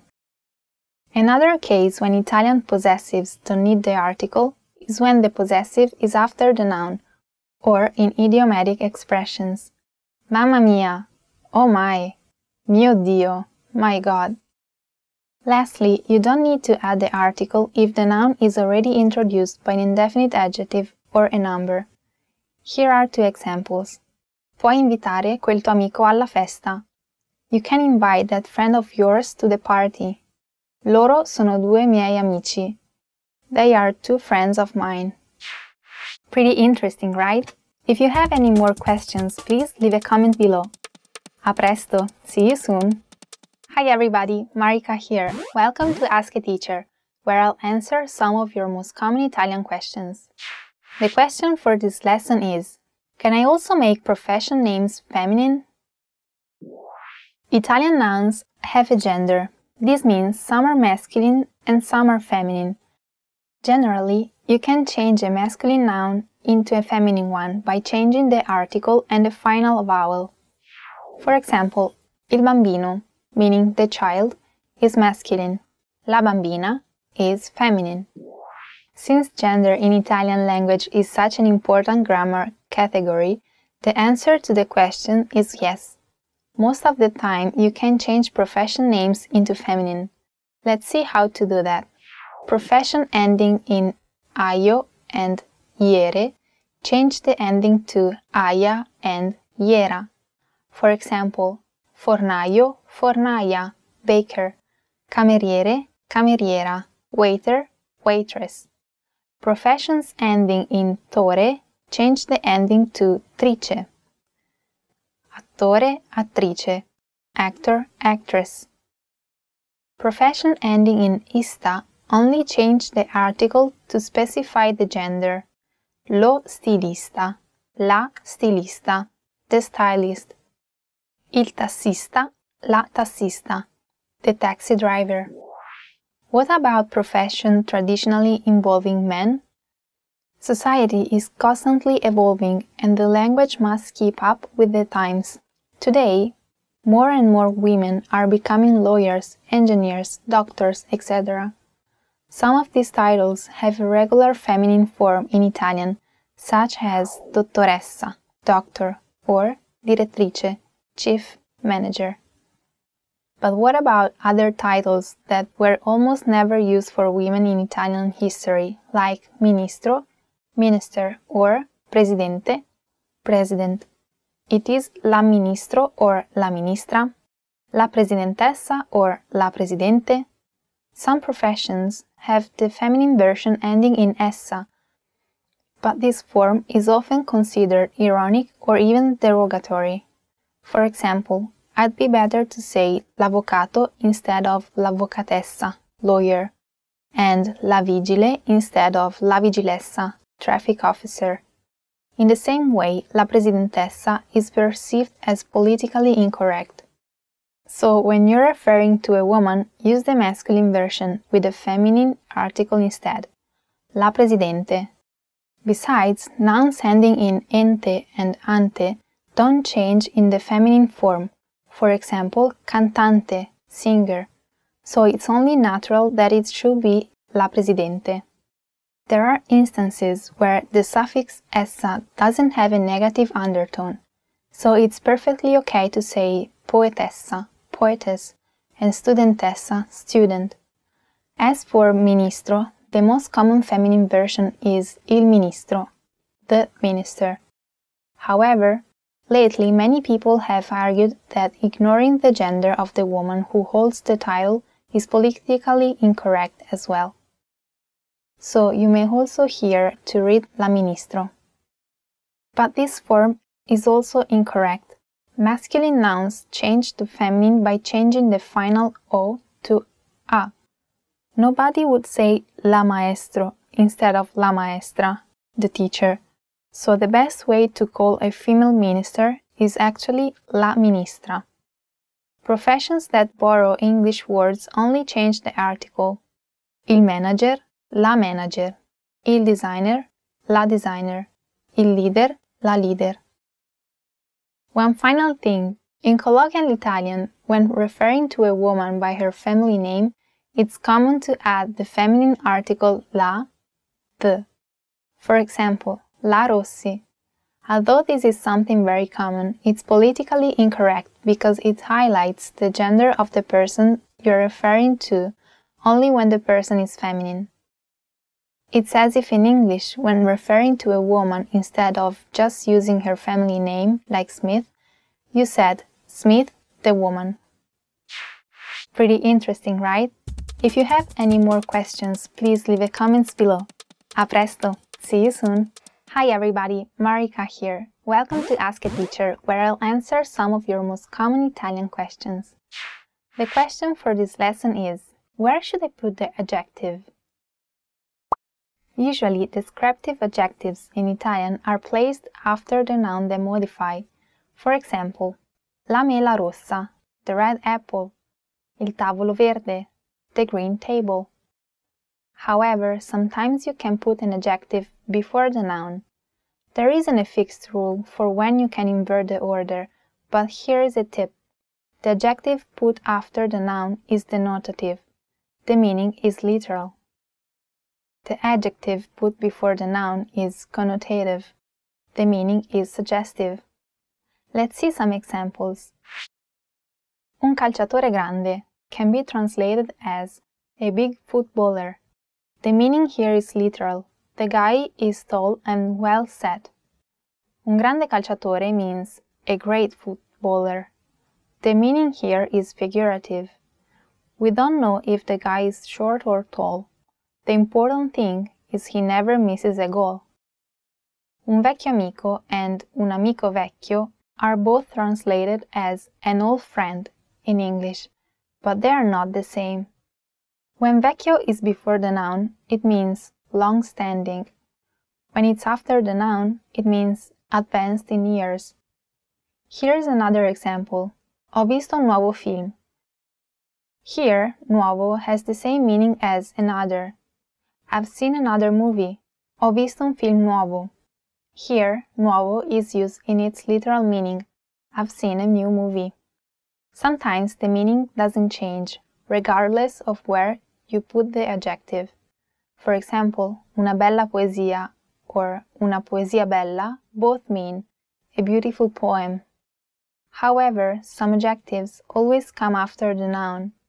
These include adjectives that specify color, shape, nationality, religion, category. Occhi azzurri, blue eyes. Una scatola quadrata, a square box. Un ragazzo americano, an American boy. Adjectives that come from the present participle, they end in ante or ente, or from the past participle ending in uto, ato, ito. For example, un essere vivente, a living being. Un sole abbagliante, a dazzling sun. Un libro bruciato, a burned book. Un paese evoluto, a developed country. Adjectives modified by a suffix ino, etto, uccio, accio, etc. Un bambino piccolino, a tiny child. Un colore giallastro, a yellowish color. Finally, here's something that may surprise you. English adjectives occur in a specific order: quantity, quality, size, age, and so on. In Italian, on the other hand, the order doesn't really matter when there's more than one adjective.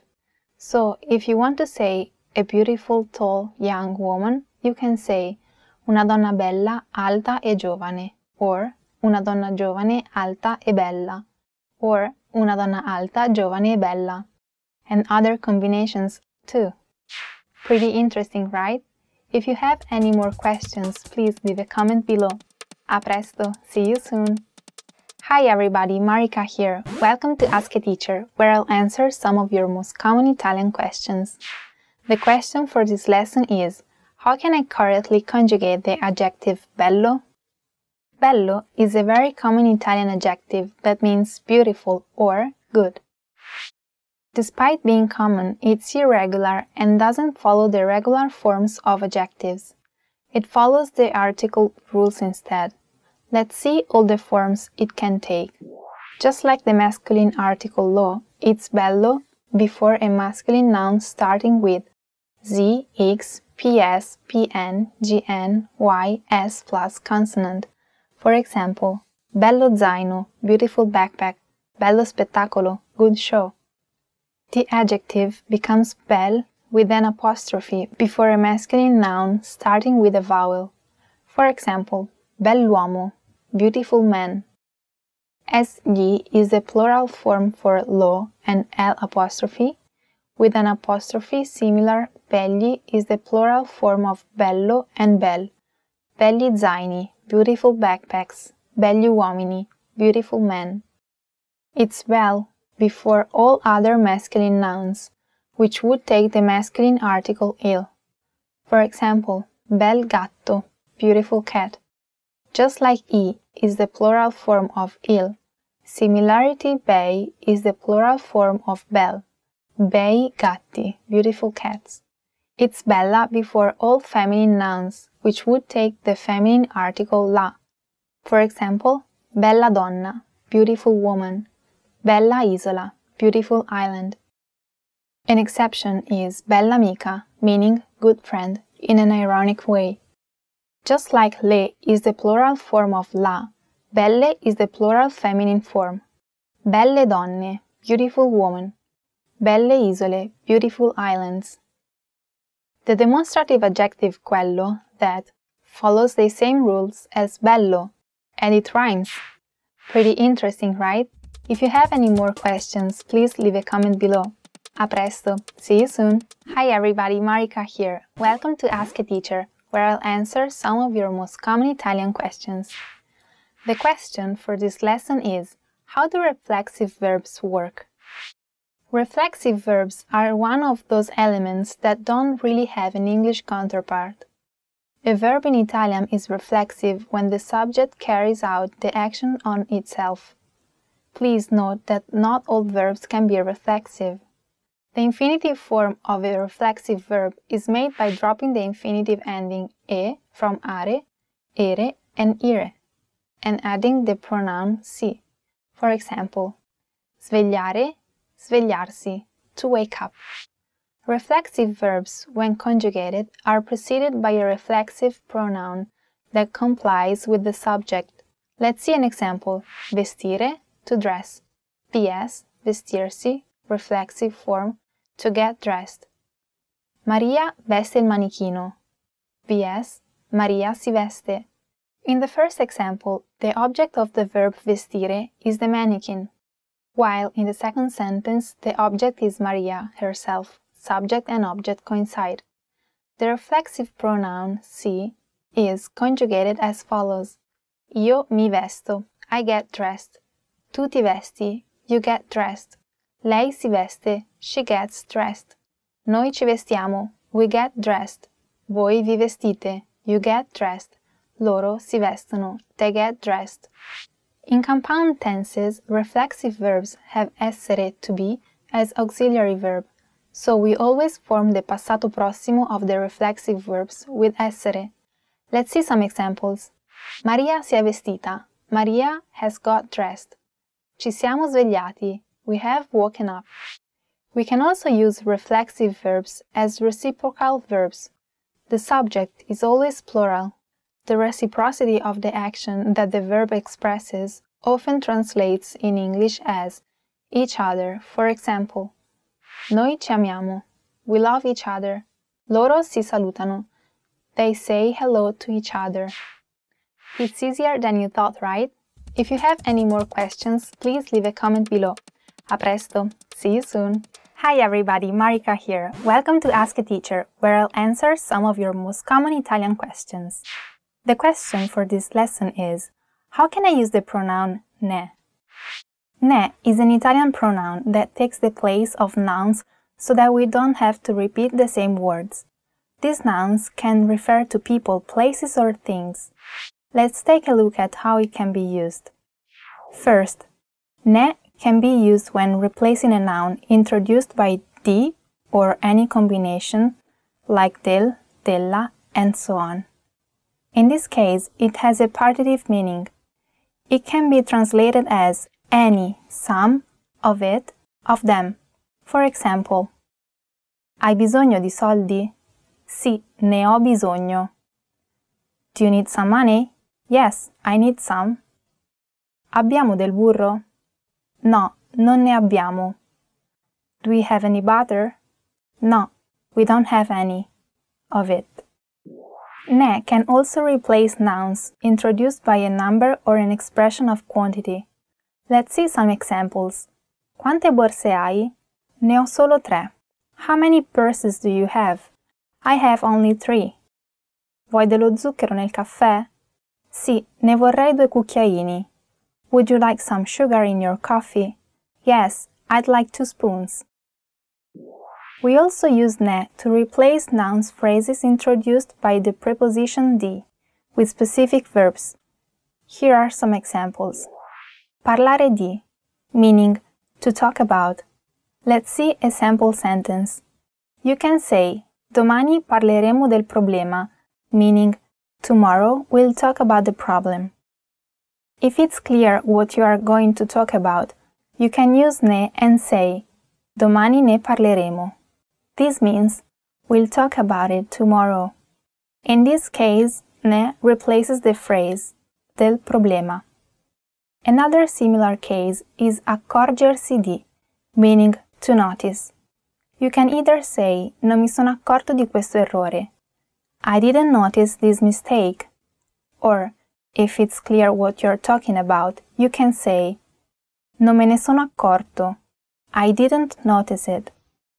Now, let's see where to put this little word in a sentence. Usually, we position ne before the conjugated verb. For example, ne vuoi ancora? Would you like more? In negative statements, it's always between the negation non and the verb. Vuoi un altro bicchiere di spumante? No, non ne voglio. Do you want another glass of sparkling wine? No, I don't want. In addition, we can attach it to an infinitive or a gerund. Non voglio più berne, grazie. I don't want to drink anymore, thank you. Here we've put together the infinitive bere and ne, making berne. Here is an example with a gerund. Avendone bevuto troppo, ora non si sente bene. Having drunk too much, now he doesn't feel well. There are several rules, so at first try memorizing and actually using a few expressions with ne. You'll eventually get the hang of it.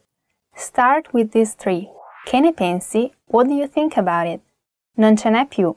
There is no more of it. Ne vuoi? Do you want some? They're pretty simple, right? If you have any more questions, please leave us a comment below. A presto! See you soon! Hi everybody, Marika here. Welcome to Ask a Teacher, where I'll answer some of your most common Italian questions. The question for this lesson is, how can I use the particle ci? The Italian word ci can have different roles and thus different meanings. It can be a personal pronoun for the first person plural. In this case, it means us. Here are some examples. Paolo ci ha invitato alla festa. Paolo invited us to the party. La nonna ci leggeva dei libri. Grandma used to read us books. You have to use ci with reflexive and reciprocal verbs when referring to the first person plural, we. Let's consider the reflexive verb svegliarsi, to wake up. We wake up at 6. In Italian, that's ci svegliamo alle 6. Here is another example with iscriversi, which means to enroll. We enrolled at the university. An example of ci used with a reciprocal verb is the well-known expression ci vediamo. This stands for see you soon, but literally means we'll see each other. Ci can also be an adverb of place, meaning there. Let's see a couple of examples. Someone asks you, Quando vai in biblioteca? When do you go to the library? You could answer ci vado tutti i giorni. This means I go there every day. Another example. Ci sono molte regole in italiano. There are a lot of rules in Italian. Lastly, sometimes ci takes the place of noun phrases introduced by the preposition a, especially with certain verbs. Let's see a few examples. First, let's consider pensare a, which means to think about. You may hear non ci pensare, meaning don't think about it. Here, ci may stay for quel problema, about that problem. Next is credere a, to believe in. You may hear ci credo. This means I believe in that.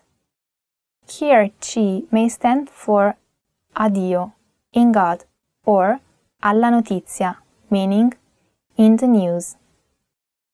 Last, let's see giocare a, to play at. Ci hai mai giocato? Means, have you ever played at it?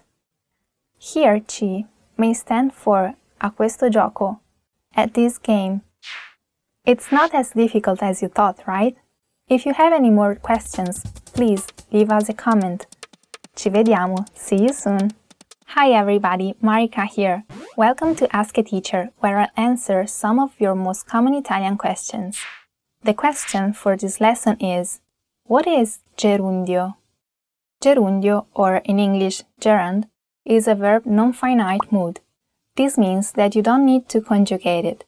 It's very similar to the continuous form of English verbs ending in ing. As we said, it's very convenient as you don't need to conjugate it.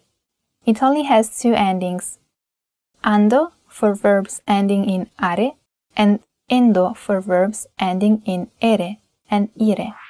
Another reason why it's easy is that it only has two tenses, present and past. Here are some verbs in the present gerund. Parlando, talking, from parlare to talk. Cadendo, falling, from cadere to fall. Dormendo, sleeping, from dormire to sleep. To form the past gerund, use the right auxiliary essere, to be, or avere, to have, in the present gerund, plus the past participle of the main verb. Here is the past gerund of the same verbs. Avendo parlato, having talked. Essendo caduto, having fallen. Avendo dormito, having slept. You can use the gerund alone, for two actions happening at the same time. Studio ascoltando la musica. I study listening to music. To say why something happens. Essendo stanca, andrò a letto. Being tired, she went to bed. To express a possibility, a hypothesis. Volendo, potremmo andare al cinema. If you wanted to, we could go to the movies. Another way you can use the gerund is combined with the verb stare, to stay, to be. If you combine the present tense of stare and the gerund, you get the present continuous. For example, sto studiando italiano. I am studying Italian. Tu stai leggendo. You are reading. If you combine the imperfect tense of stare and the gerund, you get the past continuous. Stavo studiando italiano. I was studying Italian. Tu stavi leggendo. You were reading. Pretty easy, right? If you have any more questions, please leave us a comment. A presto, see you soon! Hi everybody, Marika here. Welcome to Ask a Teacher, where I'll answer some of your most common Italian questions. The question for this lesson is, when should I use the subjunctive or congiuntivo? The subjunctive is a verb mood used to express doubt, hope, fear, or possibility. In other words, the subjunctive expresses subjectivity. Basically, you need it to express anything that isn't a sure fact. So, where should you use the subjunctive? In subordinate clauses introduced by a verb expressing doubt, a supposition or a guess. Look at the difference between these two sentences. So che sei stato tu, indicative, versus penso che sia stato tu, subjunctive. I know it was you, versus I think it was you. I know holds the same meaning as I'm sure, I know for a fact. Therefore, you don't need a subjunctive. In the second sentence, penso, I think, means I believe, but I'm not 100% sure. Therefore, it requires the subjunctive. Let's go ahead. You also need the subjunctive in subordinate clauses introduced by a thinking verb. This may express desire, hope, will, but never a fact. Here is an example. Spero che tu possa venire alla festa. I hope you can come to the party. Another case is when you're talking about other people's feelings and thoughts. Again, these are things that you can never be sure 100%. For example, sono contenta che ti piaccia il mio libro. I'm happy that you like my book. You need to use the subjunctive after certain conjugations. Sebbene, although, benché, although, affinché, so that, dovunque, wherever, nonostante, despite, prima che, before. For example, sebbene fosse tardi, la chiamai. Although it was late, I called her. Diglielo, prima che sia troppo tardi. Tell him, before it's too late. You should use the subjunctive after impersonal expressions such as bisogna che, it's necessary that, è necessario che, it's necessary that, è possibile che, it's possible that, è probabile che, it's probable that. For example, è probabile che piova domani. It's probable that it will rain tomorrow. To form the polite imperative. Italian imperative doesn't have all the persons, so the third person borrows its form from the present subjunctive. Prego, si sieda. Please, have a seat. Finally, you need a subjunctive in the if clauses of the second and third conditional. You'll study this later. For now, here is an example. Se lo sapessi, te lo direi. If I knew, I'd tell you. Colloquial Italian often replaces the subjunctive with the indicative. It's not unusual to hear prima che te ne vai, before you leave, instead of prima che tu te ne vada. Or you might hear sono contenta che ti piace, I'm happy you like it, instead of sono contenta che ti piaccia. This is actually a very controversial topic. Some people don't accept these examples as correct Italian, but language is a living thing, so who knows how it'll change in the future. Pretty interesting, right? If you have any more questions, please leave us a comment. A presto, see you soon! Hi everybody, Marika here. Welcome to Ask a Teacher, where I'll answer some of your most common Italian questions. The question for this lesson is, why don't I always need to conjugate the verb in a subordinate clause? Sometimes Italian seems simpler than English because it can have an infinitive verb, whereas English has a conjugated form. For example, lui sa di avere ragione. He knows he is right. Why is avere not conjugated? What are the rules that regulate this? The sentence in the example above can be divided into two clauses. Lui sa di, meaning he knows that, is the main clause. Avere ragione, literally to be right, is the subordinate clause. In English, it's translated as he is right. This is a special kind of subordinate clause called implicit.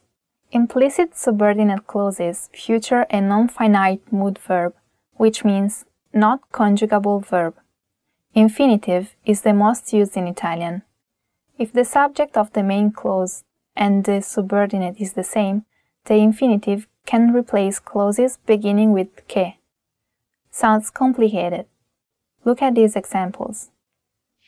Non sono sicura che partirò. I'm not sure I will leave. You can say non sono sicura di partire. Mario sa che è bravo in matematica. Mario knows he's good at math. You can say Mario sa di essere bravo in matematica. When the subject in the two sentences is the same and the first verb is a thinking verb, your only option is to use the infinitive in the second sentence. So if you want to say I hope I will leave, you have to say spero di partire, not spero che io parta. The second one is too wordy and sounds unnatural. However, if the subjects are different, you must use the subjunctive. Spero che Laura parta. I hope Laura will leave. Pretty simple, right? If you have any more questions, please leave us a comment. A presto, see you soon! Hi everybody, Marika here. Welcome to Ask a Teacher, where I'll answer some of your most common Italian questions. The question for this lesson is, what are modified nouns? In Italian, you can modify nouns. That allows you to convey feelings such as love, hate, or irony in a concise and effective way. Modified nouns, called nomi alterati, can take different endings that convey different feelings. They are usually divided into categories. Let's see which ones. To describe something positively or negatively, you can use pezzeggiativi and dispregiativi. Pezzeggiativi express endearment. Some common suffixes are uccio and ino. For example, tesoruccio, sweetheart, gattino, kitten. Dispregiativi express dislike. Common suffixes are accio and astro. For example, scarpaccia, ugly shoe, giovinastro, loud. To describe the aspect of something, you can use accrescitivi and diminutivi. Accrescitivi indicate a big size. The most common suffix is one. For example, ragazzone, big boy, nasone, big nose.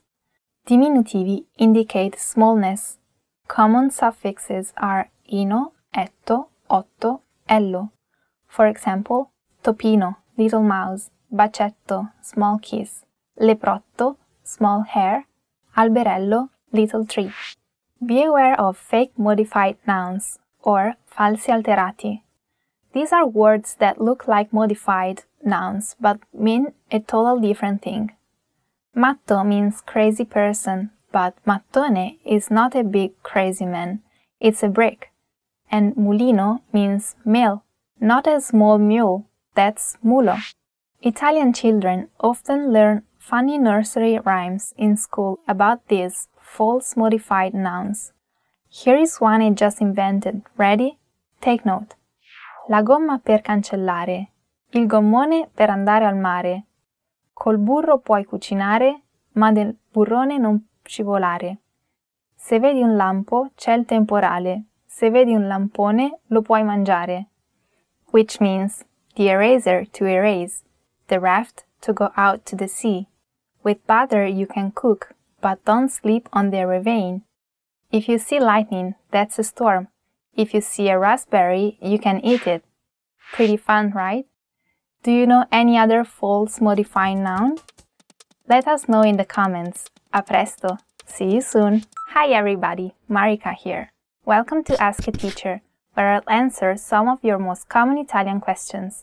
The question for this lesson is: what are the top 10 most common Italian idioms? It might not be necessary to know idioms in order to communicate in Italian, but they are very effective and fun. Also, if you can use some idioms, you'll sound more fluent. Are you ready to find out 10 of the most common Italian idioms? Let's start. In bocca al lupo. This literally means into the mouth of the wolf. The origin of this expression isn't clear, but Italians use it very, very often to wish someone good luck. If someone says in bocca al lupo to you, you should reply crepi il lupo. May the wolf croak. Costare un occhio dalla testa. Literally, to cost an eye of the head. This has basically the same meaning as the English idiom, to cost an arm and a leg. It means that something costs so much that you'd have to sell a part of your body to be able to afford it. Essere al verde. The literal translation is to be at the green, but it actually means to be broke. This expression is said to have originated in Florence, where the bottom half of auctioneer candles were painted green. When the candle reached the green, the flow of money would come to a stop. Another theory is that the color refers to the inside of a wallet, which you could see once you were out of money. Tra il dire e il fare c'è di mezzo il mare. Idiomatic expressions about the sea are quite common in Italian. This one means, between saying and doing there is a sea in the middle. It means, easier said than done. Italians often shorten this expression and just say tra il dire e il fare.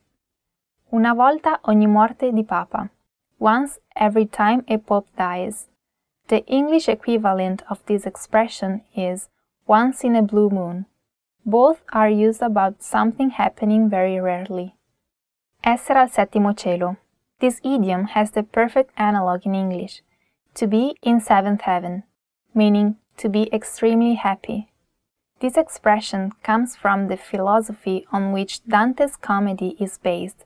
According to this philosophy, the earth is in the center of the universe, surrounded by 7 concentric heavens. Seventh heaven was the highest degree of elevation for man. Dormire come un sasso, to sleep like a stone. This idiom is basically the same as English. To sleep like a log. It means that someone is sleeping so soundly that they look like an inanimate object. You can also say dormire come un ghiro, to sleep like a dormouse. Acqua in bocca. The literal translation is water in your mouth. If someone says acqua in bocca to you, they want you to keep it a secret, because of course, you can't say anything if your mouth is full of water. Il gioco non vale la candela. The game isn't worth the candle. This expression is of medieval origin. Back then, people used candles at night, and candles could be expensive. Card players used to repay the owner of the house that hosted them with either money or a candle. The saying started to spread among players to indicate games where the winnings were so low that they wouldn't even cover the small expense left for the candle. Tagliare la corda, to cut the rope. This expression means to run away from a situation. It originates from the rope that was used to keep boats tied to the shore. To sail, it was necessary to free the boat first, but if someone was in great hurry, the rope would be cut. Pretty interesting, right? That's all for this lesson and this series. Thank you for listening, and we'll see you in another series.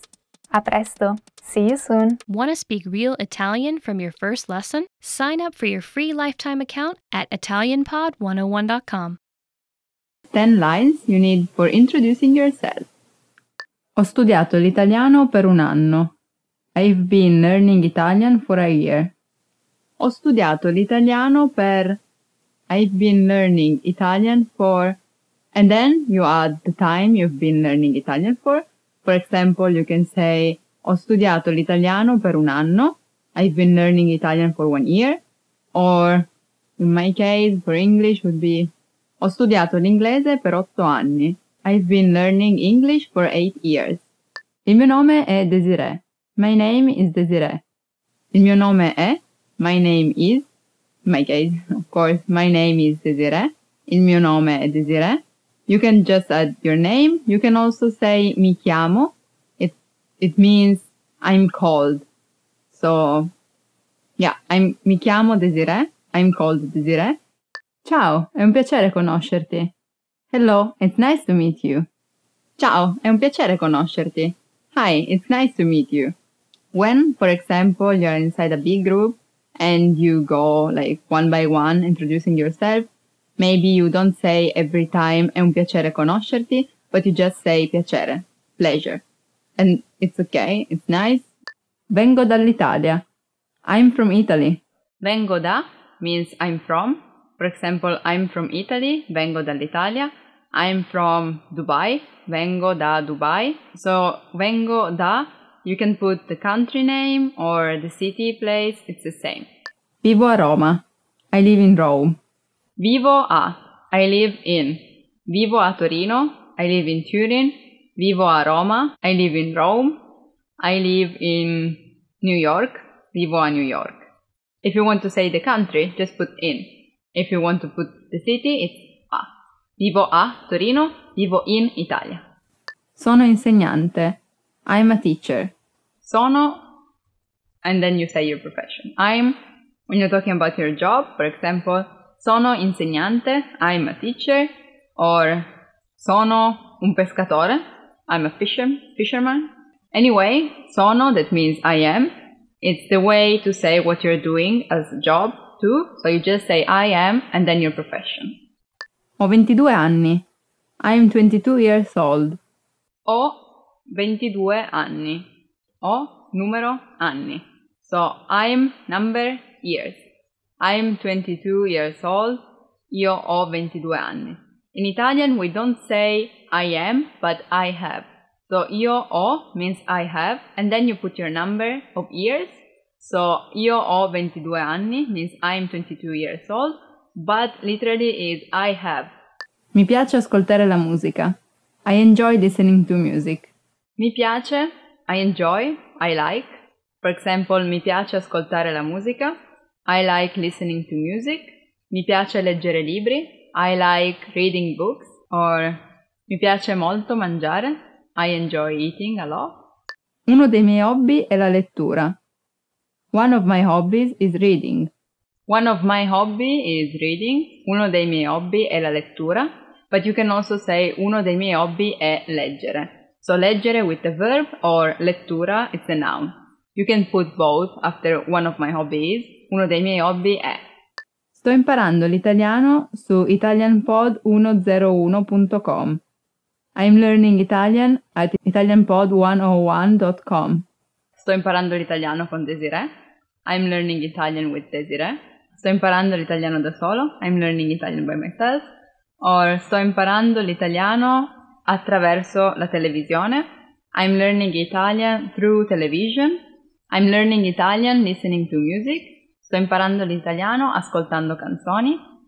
Great, that's a great way to do that. The top 10 ways to say hello. So let's start. Buongiorno. Buongiorno. Good morning. You can also say salve. Salve is a more generic word that you can use with at any time of the day, and is quite generic. So salve is something that is very polite, and at the same time you can use it all the time during the day. So when you meet someone, let's say you say salve, so the person is going to say to you salve or buongiorno. Ciao. Hello. Ciao is, well, I think everyone knows the word ciao, you know. Ciao is quite informal, so you don't say really ciao to older people or the people that you don't know really. So you can use ciao with your friends. But also, let's say, if you're going to a restaurant or a shop and you want to say to the person which is working, grazie, ciao, thanks, goodbye, you know, it works, you know, because ciao, you can use ciao as hello when you meet someone, but also as goodbye, you know, so it's another very generic word as salve. Non ci vediamo da tanto tempo. Non ci vediamo da tanto tempo. Long time no see. Non ci vediamo da tanto tempo. Non ci vediamo da tanto tempo. Which in English is long time no see. You can also say da quanto tempo non ci vediamo. So it's a very long time that we haven't seen each other. Come ti sei trovato? Come ti sei trovato? How have you been? Which is also, you can say, come è andata? Come è andata? Which is pretty much the same. You can use it, let's say your friend goes to, your Italian friend goes to somewhere for vacation and you want to ask him how the trip was, and you can say come è andata, which is come ti sei trovato, how have you been? It's pretty much the same. Come va oggi? How is your day? Come va oggi? Oggi is today. Che si dice? Che si dice? What's up?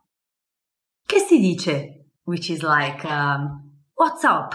Che si dice is very informal and is more like a kind of slang, Italian slang. It's not like proper formal Italian. So you say come stai, you know. Che si dice is more, still if you meet your friend, you know, you have like a very informal way to say things to each other, you know. You don't speak like hi Italian, you know. So che si dice is pretty much used to say like how are you, how is your life, is the same of come va and come stai. Buon pomeriggio. Good afternoon. Buon pomeriggio. Buon Pomeriggio. Good afternoon. Come stai? How are you? Usually Italian people, we used to say when we meet like a friend, ciao come stai? Like, which means hello, how are you? You know, but you can also say ciao, come va? Hello, how are you? Come va is the same of come stai. Piacere di conoscerti. Piacere di conoscerti. It's nice to meet you. Piacere di conoscerti. Piacere di conoscerti. Nice to meet you. You can also say è stato un piacere conoscerti. È stato un piacere conoscerti. When you meet someone like for the first time and you like the person, you know, you say it has been nice to meet you, you know, which is different than nice to meet you, which is when you actually meet the person for the first time, then you say piacere. You can also say just piacere, you know, when you give your hand to the person that you're meeting, you can say just piacere. And the person might answer to you piacere mio, which is my pleasure, you know. Come vanno le cose? Come vanno le cose? How is everything? Come vanno le cose? Come vanno le cose? How is everything? So, come vanno le cose is it refers to something really general. So, how is your life in general, you know? But it's used quite a lot in Italy, this phrase, come vanno le cose. So, Today, we learn some of the most common greetings used in Italy. Pronti? Are you ready? Allora, cominciamo! Let's start! The most used informal greeting is ciao. Ciao. Ciao means hi, hello, and goodbye. That's why we use it when we meet, but also when we leave. We should only use this greeting with relatives or friends. And now, let's talk about some more formal greetings. The one you're used to hear in Italy and at ItalianPod101.com is buongiorno. Buongiorno. Literally, buongiorno means good day. However, we could also interpret it as good morning or good afternoon. As a rule of thumb, we can use buongiorno only during the daytime from morning until evening. During the evening, we say buonasera. Buonasera. So, since sera obviously means evening, buonasera stands for good evening. Buongiorno and buonasera are used when we meet someone, but when we leave, we don't say them again. In this formal situation, Italians use arrivederci. Arrivederci. Arrivederci means goodbye. Finally, in Italian, we use the expression meaning see you soon, that can be considered both formal and informal. That is, a presto. A presto. Now, you can greet people in many different ways in Italian. Ciao. Ciao.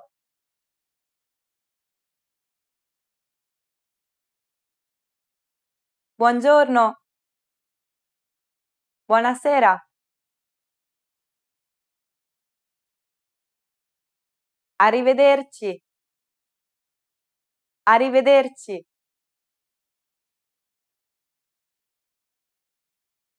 A presto. A presto. It's easy, isn't it? Now, it's time for Consuelo's tips. In formal situations, Italians commonly greet one another by shaking hands. On the other hand, if we meet someone we are very friendly with, we kiss each other on the cheek. Don't be afraid to do it with your Italian friends. It's normal. Ciao! Ciao! In this lesson, you are going to learn how to introduce yourself in Italian. There are only 2 sentences to do it, but first, it is important to clarify that in Italian there's a difference between formal and informal speech. Let's now see how Italians introduce themselves in an informal situation. referring to tu, Italian for you. Ciao, sono Consuelo, piacere di conoscerti. Hi, I'm Consuelo, nice to meet you. Ciao, sono Consuelo, piacere di conoscerti. So, you just need to say, ciao, sono, add your name, and then piacere di conoscerti. Ciao, sono Consuelo, piacere di conoscerti. And now, let's see the same sentence during a formal situation, referring to lei, the Italian courtesy form for you. Buongiorno, sono Consuelo Innocenti, piacere di conoscerla.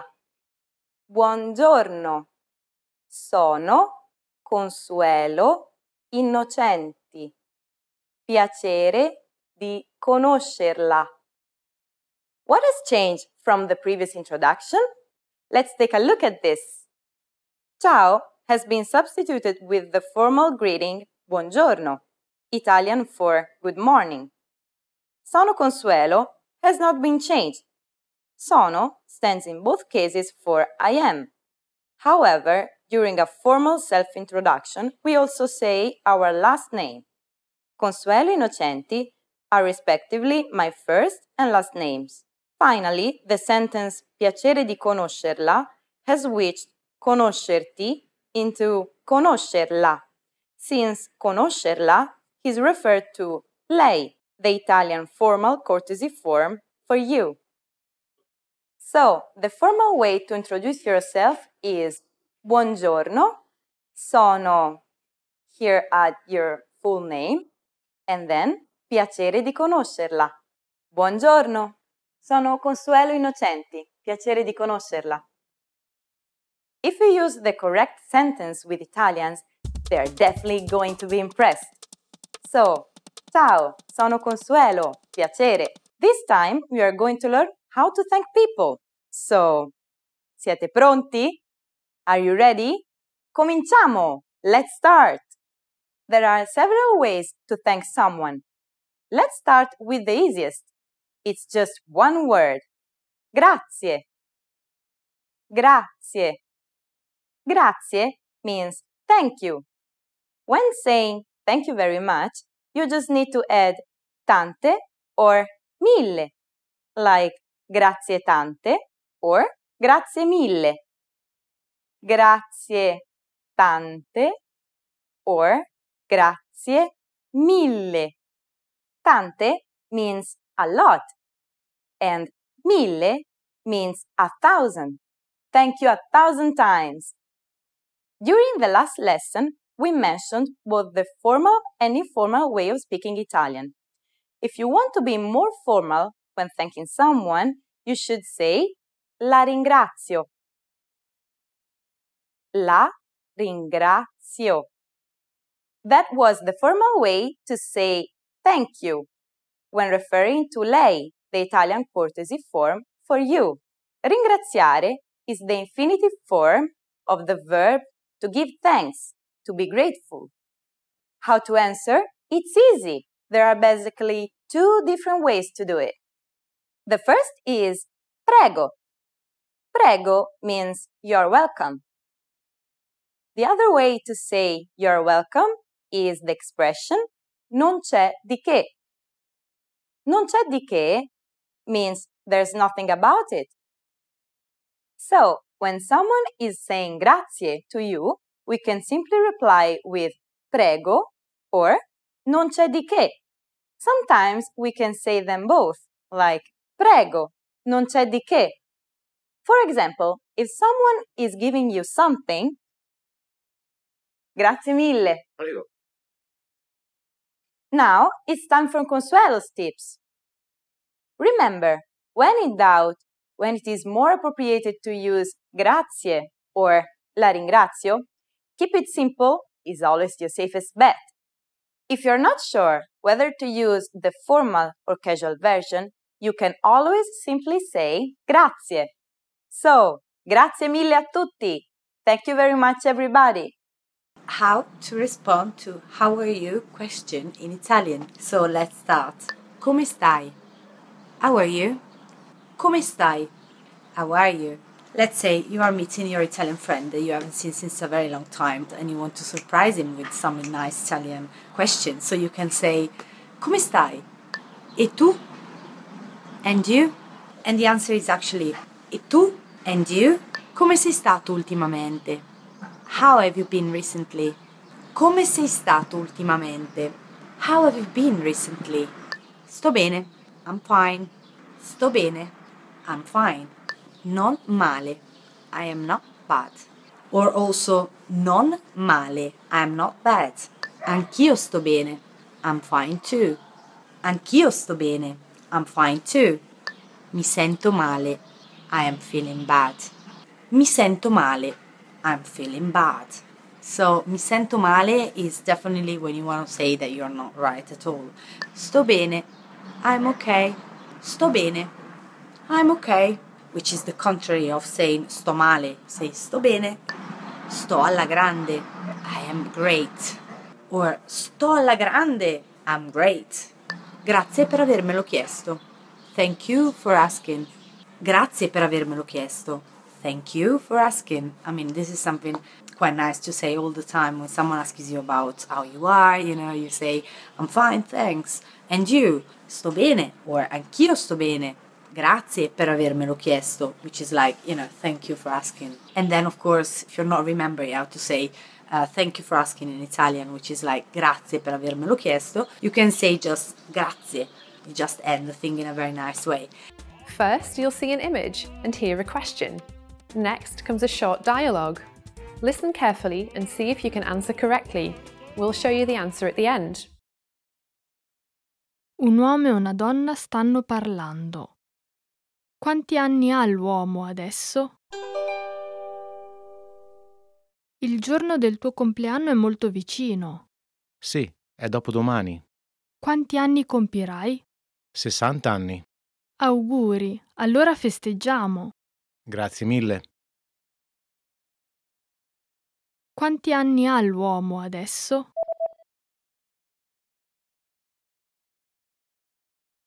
Un uomo e una donna stanno parlando. Quanti anni ha l'uomo adesso? Il giorno del tuo compleanno è molto vicino. Sì, è dopodomani. Quanti anni compirai? 60 anni. Auguri, allora festeggiamo. Grazie mille. First, you'll see an image and hear a question. Next comes a short dialogue. Listen carefully and see if you can answer correctly. We'll show you the answer at the end. Un uomo e una donna stanno parlando. Con chi abita l'uomo? Perché non vieni a casa mia una di queste volte? Grazie, ma sono un po' timida. Parlami un po' della tua famiglia prima. Certo, mio padre è un impiegato e il suo hobby è la pesca. Mia madre fa la casalinga ed è brava a cucinare. Hai fratelli o sorelle? Sì, ho una sorella maggiore e un fratello minore. Mia sorella è sposata e vive all'estero. Mio fratello è uno studente delle superiori. Hai una bella famiglia. Mi piacerebbe incontrarla e parlarci. Con chi abita l'uomo?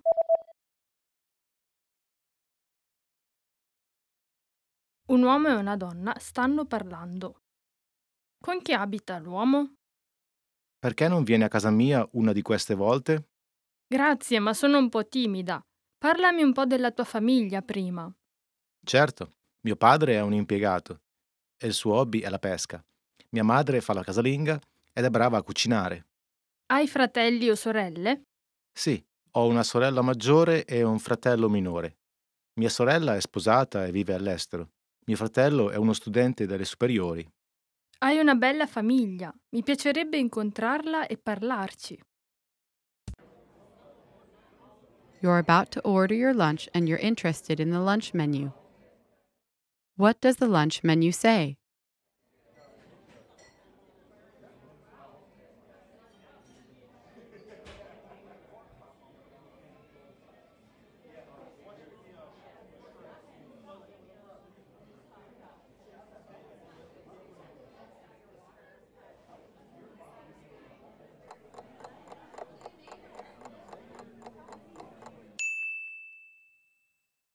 What does the lunch menu say?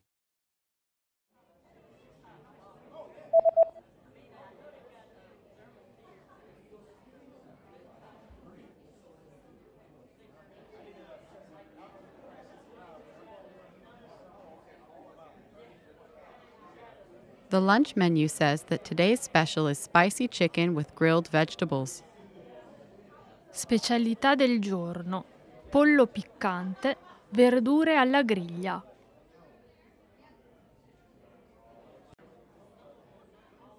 There's a notice at the bottom of the lunch menu.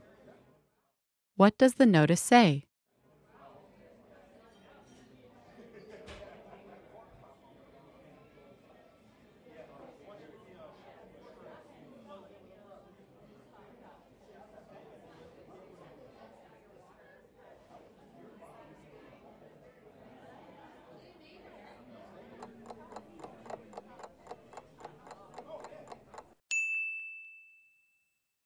What does the notice say?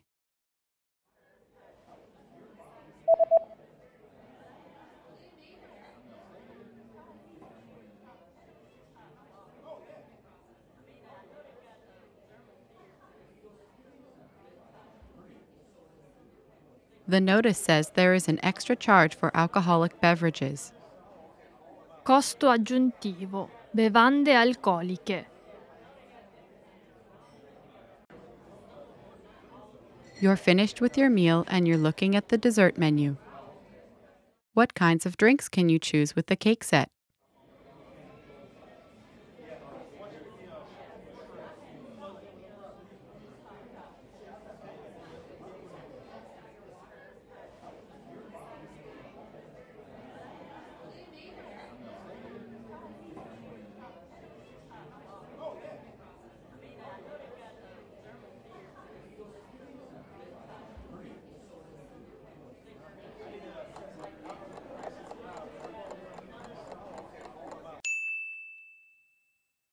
What kinds of drinks can you choose with the cake set?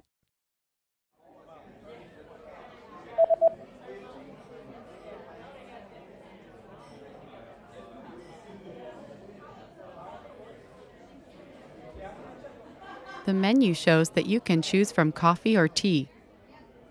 Caffè, tè. Want to speak real Italian from your first lesson? Sign up for your free lifetime account at ItalianPod101.com. Want to improve reading in your target language? In this guide, you'll discover the top 10 ways to practice reading with our lessons and learning program. Let's begin. Number 1, start a lesson and read along with the lesson notes. With every lesson, you get bonus lesson notes. These give you the lesson in writing, the dialogue, the vocabulary, and the grammar explanations. So, as you listen to a lesson, read along with the lesson notes. By listening and reading along, you hear how each word is pronounced and can easily keep up. Number 2, read with the Dialogue Study Tool. With the Dialogue Study Tool, you get the line-by-line breakdown of a lesson's conversation. You get the text, the translation, the audio, and, if applicable, the romanization, so you can read and listen to each line individually. To practice your reading, reread and review each line until you master it. Then, move on to the next line. You get this feature in every one of our lessons. Number 3, read along with the lesson transcript. You also get transcripts with every lesson. These are word-for-word scripts of everything that was said in the lesson and are completely free to access. So use these to read along. Number 4, download the PDF notes and transcripts. Want to practice reading on your own time? Save the lesson notes and transcripts as PDFs to your device and keep them forever. That way, you can open them up and practice reading at any time. You can also print the PDFs out to keep as physical reading material. Number 5, practice with extensive reading books. Extensive reading is a learning tactic where you read as many books as possible at a level that's easy for you. And you follow these 2 rules. 1, you skip over words you don't know, and 2, you jump to a new book if the current one is boring. The goal is to help you master reading, vocab, and grammar simply by reading a lot without getting stuck on minor words. You can find extensive reading books from absolute beginner level to advanced. These are simple, one-line per page books, and all of the translations are on the lesson page. Simply look for the extensive reading pathways in the lesson library. You can also download these books as PDFs and print them out. Number 6, take your time and read slowly. Whether you're reading with the notes, books, or the dialogue tool, be sure to take your time. Read the lines slowly on the first try, just like a child would when they start learning to read. This is so you can get acquainted with every word. Number 7, then speed up your reading. Once you've read a line slowly and are familiar with the words, start speeding up. Reread that same line a little bit faster on the second try, and then a little faster on the third try. Doing this will help you read faster. Number 8, take the reading comprehension video lessons. These lessons are specifically designed to test your reading skills. You're presented with a real-life scenario, such as reading a sign at the train station, and are tested on the words presented on the screen. Don't worry, you get the answer at the end. And translations are available in the dialogue section. Number 9, get reading assignments from your Premium Plus teacher. You can also get assignments that cover listening, writing, speaking, and even reading from your teacher. These assignments can be tailored to your goals and needs. You get a new one every week, or anytime you're ready for a new one. Number 10, get even more lessons in the lesson library. If you want even more reading lessons, then visit our lesson library, and under Category, choose Reading and Writing. You get instant access to all of the pathways and lessons that will help you master all areas of the language, including reading. And if you're ready to finally learn language the fast, fun, and easy way, and start speaking from your very first lesson, get our complete learning program. Sign up for your free lifetime account right now. Click the link in the description. And if you enjoyed these tips, hit the like button, share it with anyone who's trying to learn a new language, and subscribe to our channel. We release new videos every week. See you next time. Bye! Ciao ragazzi! Hi guys! Welcome to the 10 favorite words chosen by fans. That means by you. Amare, love. I would say amo la mia famiglia, I love my family. You can also say I love my boyfriend, amo il mio ragazzo, o la mia ragazza, or my girlfriend. Yeah, as in English, you can use love also referring to things. For example, amo la pizza, I love pizza.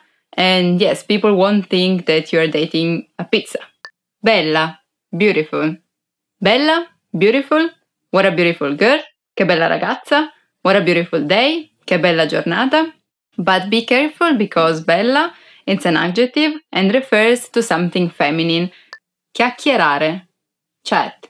Chiacchierare means to chat. I love this verb. Chiacchierare in Italian is something that you use when you're talking about not really something important. For example, the weather, what you bought yesterday, what you're gonna do tomorrow. Felice, happy. Felice, happy. I'm really happy to be here. Sono veramente felice di essere qua. Grande, awesome.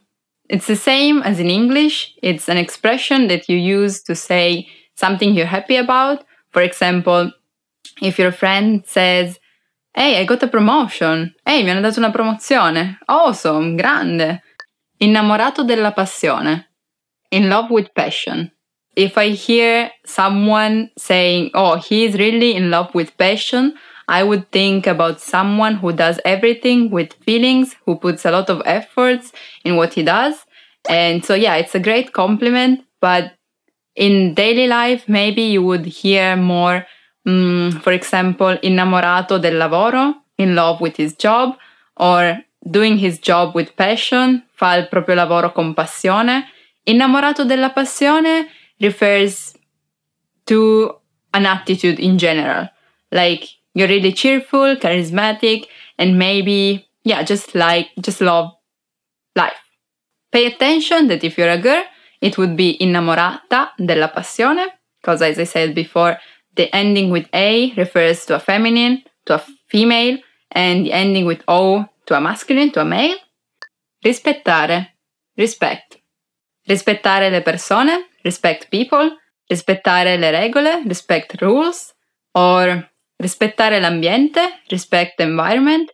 For example, don't let your water flow when you're brushing your teeth. Salutare, healthy. Salutare, healthy. The word healthy, salutare, comes from salute, that is health. As an adjective, fare jogging tutte le mattine è salutare. Going jogging every morning is healthy. Or mangiare il gelato tutti i giorni non è salutare. Eating ice cream every day, it's not healthy. Bad hand, don't buy ice cream anymore.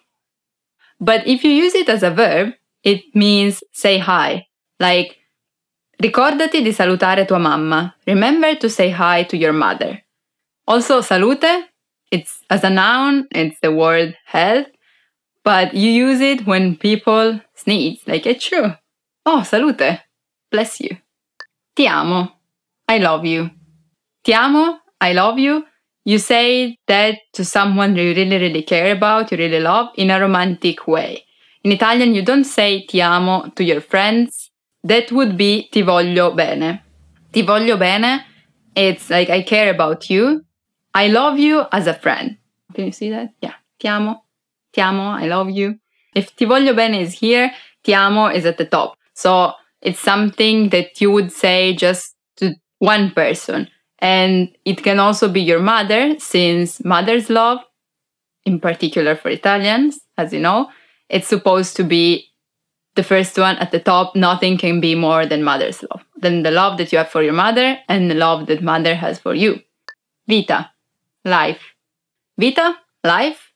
Going with the romantic topic that we were having before, you can say, you are my life, sei la mia vita.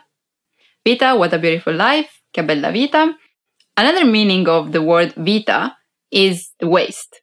Here, basically, above your hips. And yeah, there's no way to distinguish between them. It's vita with the article la vita, both of case. But yeah, I would say you understand that for the context. We prefer the positive way of thinking. So let's go with life. You're my life. Sei la mia vita. That was the last for our 10 favorite words chosen by fans. Let me know if you have your own favorite word or which one was your favorite. And remember to subscribe. Bye bye. Ciao ciao. Ciao ragazzi. Hi guys. I'm Desiree. And today we're gonna learn the 10 hardest words to pronounce. I hope I can manage somehow. Aiuto. Help. Aiuto. Help. This is a really helpful word because you can ask for help. For example, aiuto, sono chiuso dentro al bagno. Help, I'm locked inside the bathroom. You're not dying and you don't need help quickly. You just want to ask if people can help you. That would be aiutare. Puoi aiutarmi per favore? Can you help me, please? Chiacchierare. Chat. Chiacchierare. Chat. The most common error mistake would be chiacchierare instead of chiacchierare. Cinque. 5. Cinque. 5. In one hand, there are 5 fingers. Ci sono 5 dita in una mano. 1, 2, 3, 4, 5. Ghiaccio. Ice. Ghiaccio. Ice.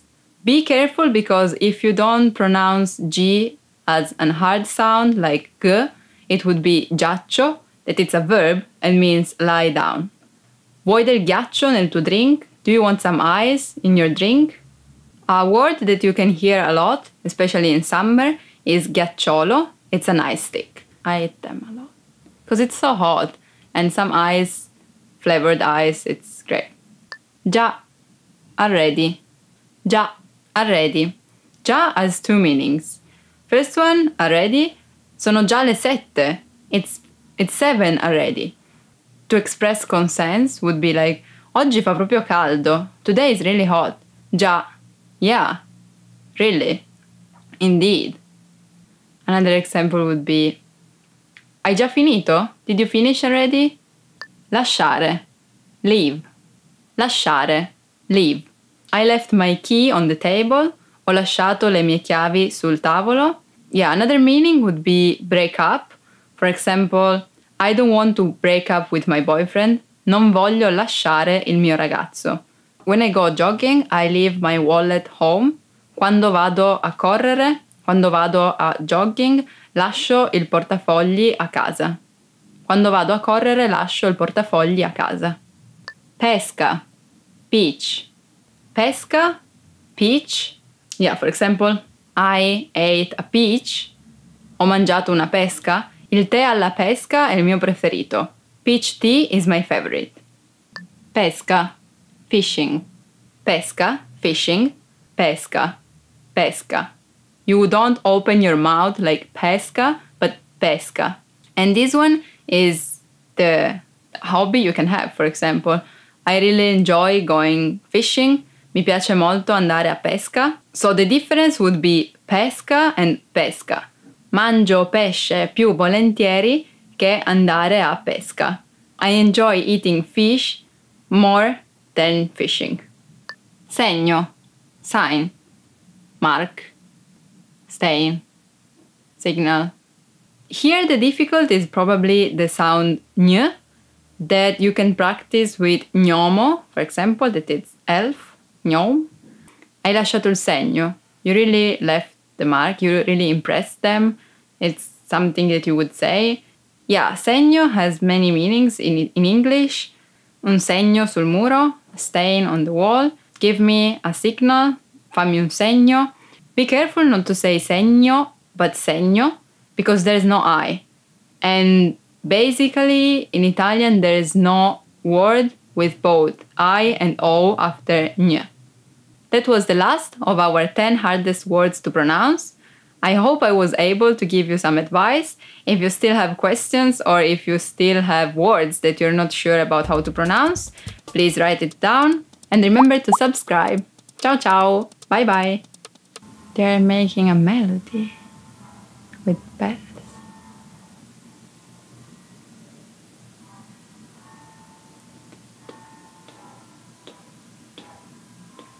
Hi guys, I'm Desiree, and today we're gonna check together the 10 questions that you should know. Come stai? How are you? In a basic conversation, this would be maybe the first question that people ask you. For example, ciao, come stai? Ciao, bene, tu? Hi, how are you? Fine, thanks, you? Cosa hai detto? What did you say? This is a useful question. You can also add, can you repeat, please? Puoi ripetere, per favore? If you say this in a bad way, like, che cosa hai detto? What did you say? Che cosa hai detto su di me? What did you say about me? It can also be a starting point for a discussion, for an argument. Just go with the plain tone. Cosa hai detto? Puoi ripetere? That's why I advise you to add puoi ripetere per favore? Can you repeat, please? Di dove sei? Where are you from? I'm from Italy. Sono italiana. This is a question that usually refers to your country, to your nationality. Dov'è il bagno? Where's the bathroom? You can use this question with everything you need to know the place of. For example, dov'è la cucina? Where is the kitchen? Dov'è l'ufficio? Where's the office? Dov'è la scuola? Where's the school? Just put the place that you need to know about after dove è. You can also put a street name. Dove è Via della Francia, for example. Dove abiti? Where do you live? This is more specific than di dove sei. For example, when you already know where the person you're talking to comes from, you can add dove abiti? For example, I live in Turin. Io abito a Torino. By the way, if you don't know it, it's a city in the north of Italy, like here. Dove abiti can also refer to what kind of house do you have? Like, are you living in an apartment, or a mansion, or a house? Yeah, you can ask this question with dove abiti. Dove lavori? Where do you work? It's another easy question that people would ask you when you're talking about yourself. And you can answer, io lavoro all'aeroporto. I work at the airport, for example. Or I work at the supermarket. Lavoro al supermercato. Che lavoro fai? What kind of work do you do? What is your job? Another question that would come together with dove lavori can be che lavoro fai? What job do you do? What's your job? Qual è il tuo lavoro? Quanti anni hai? How old are you? As I said in another video, in Italian you don't answer I am 20, sono 20 anni, but you say I have 20 years old. Io ho 20 anni. Dove hai imparato l'italiano? Where did you learn Italian? Ho imparato l'italiano a scuola. I learned Italian at school. I learned Italian by myself. Ho imparato l'italiano da solo. Another question that would come together with dove hai imparato l'italiano, or another way of asking this would be come hai imparato l'italiano? How did you learn Italian? And you can answer, for example, I learned Italian listening to songs. Ho imparato l'italiano ascoltando canzoni. If you manage, that's great for you. Bravo. Ti piace la cucina italiana? Do you like Italian food? For example, lasagne, pizza, gelato. I can go on forever, but I will stop here and tell you that another question that will come for sure is qual è il tuo piatto italiano preferito? What is your favorite Italian dish?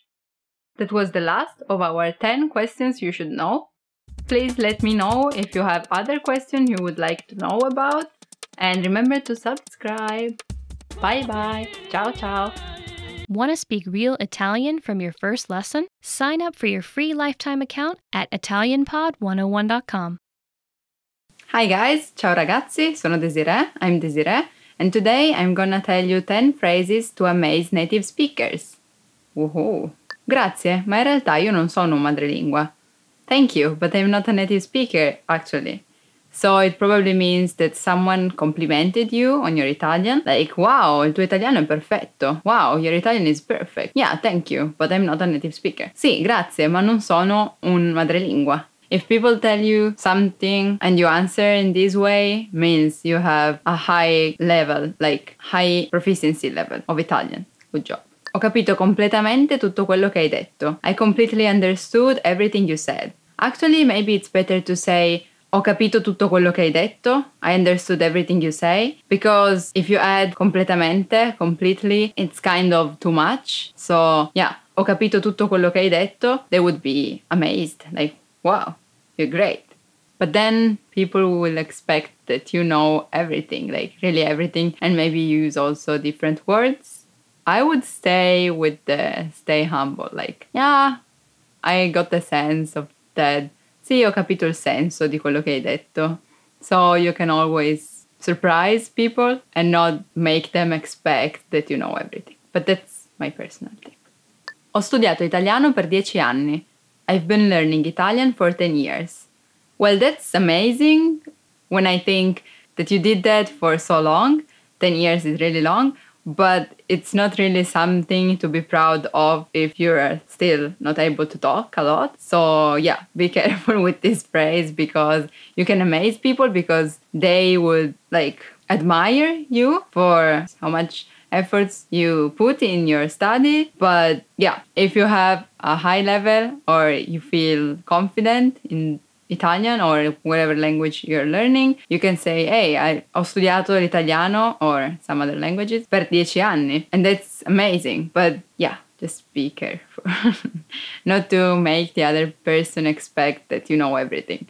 And then you don't. That it's completely understandable. But yeah, people would be amazed because you had such a long patience, basically. You were patient and studied so long. If you haven't been learning Italian for 10 years, but less, you just say the number and then add anni, like 2 anni, 3 anni, 4 anni.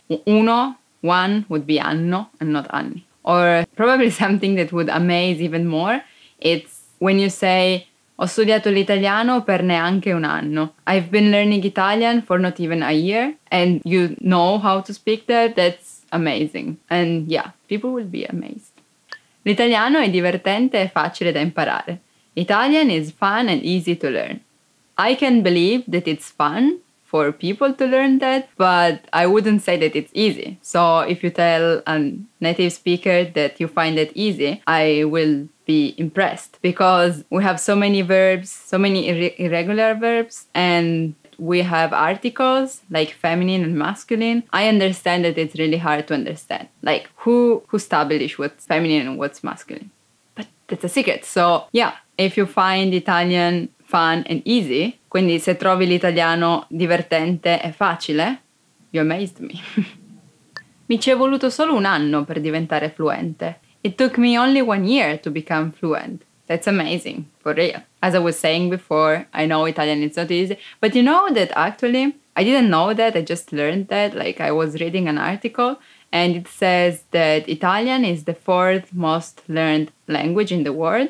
So we have English, Spanish, Chinese, and then Italian. I was really surprised about that. I don't know why so many people learn Italian. But if you find that fun and easy, you're welcome.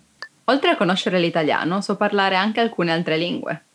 Apart from knowing Italian, I can speak a few other languages. Yeah, that's great. But it always depends on, like, if you can say, hey, how are you, in 20 languages, that it's amazing. But, like, to amaze people, you need to have a high level. So, in my opinion, at least in my case, I would say that studying 2 languages at a time, it's already enough. Parlerò italiano come un madrelingua in 3 anni.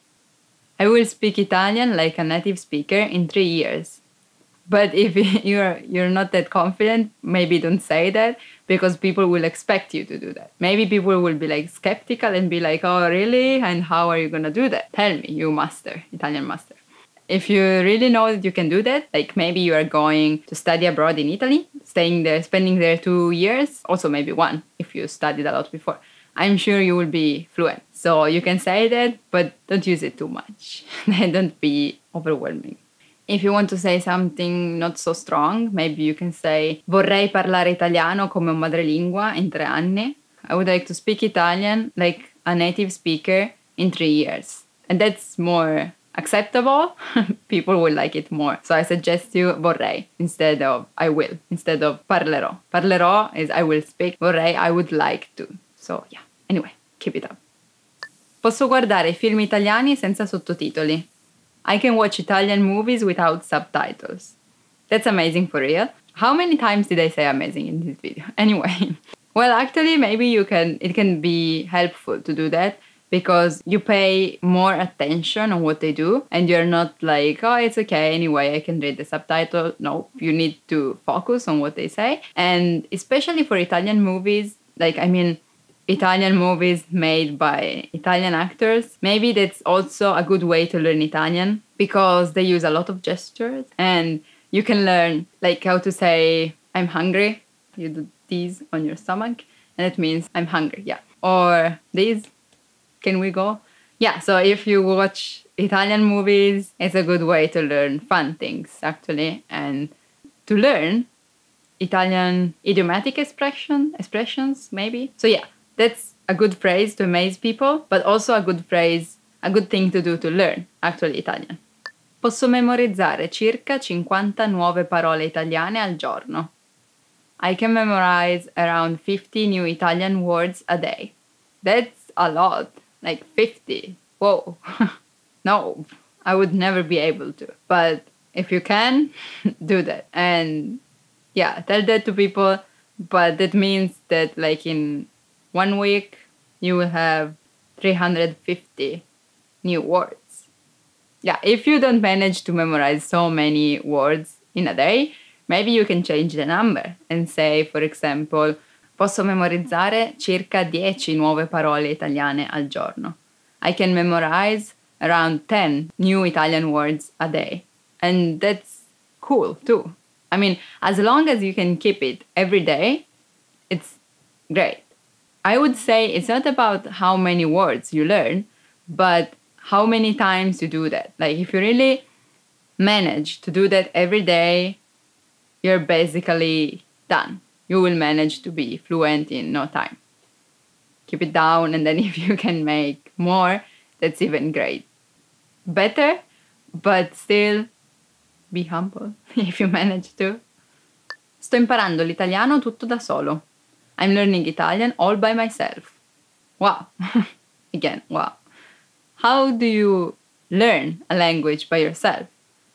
If you're not attending lessons, you can watch videos online, like you are doing now, or read books, grammar books, but also normal books, and watch movies, listen to songs, try to speak it with person, like real people, maybe native speaker would be better, that will correct you, or even if they will not, because they're not teachers, but just people you want to talk to, like friends, at least you can see if they really understand what you want to say. And that's a good way to check the improvement you have done. That was it for the 10 phrases to amaze native speakers. I hope you get to the point where you can say one of them proudly soon, and I'm happy if I can help you just a little. So comment if you want to tell me something, and remember to subscribe. Bye bye, see you soon. Ci vediamo. Hi everybody, Marika here. Welcome to Ask a Teacher, where I'll answer some of your most common Italian questions. The question for this lesson is: what are the top 10 most common Italian idioms? It might not be necessary to know idioms in order to communicate in Italian, but they are very effective and fun. Also, if you can use some idioms, you'll sound more fluent. Are you ready to find out 10 of the most common Italian idioms? Let's start. In bocca al lupo. This literally means into the mouth of the wolf. The origin of this expression isn't clear, but Italians use it very, very often to wish someone good luck. If someone says in bocca al lupo to you, you should reply crepi il lupo. May the wolf croak. Costare un occhio dalla testa. Literally, to cost an eye of the head. This has basically the same meaning as the English idiom, to cost an arm and a leg. It means that something costs so much that you'd have to sell a part of your body to be able to afford it. Essere al verde. The literal translation is to be at the green, but it actually means to be broke. This expression is said to have originated in Florence, where the bottom half of auctioneer candles were painted green. When the candle reached the green, the flow of money would come to a stop. Another theory is that the color refers to the inside of a wallet, which you could see once you were out of money. Tra il dire e il fare c'è di mezzo il mare. Idiomatic expressions about the sea are quite common in Italian. This one means, between saying and doing, there is a sea in the middle. It means, easier said than done. Italians often shorten this expression and just say, tra il dire e il fare. Una volta ogni morte di papa. Once every time a pope dies. The English equivalent of this expression is, once in a blue moon. Both are used about something happening very rarely. Essere al settimo cielo. This idiom has the perfect analog in English, to be in seventh heaven, meaning to be extremely happy.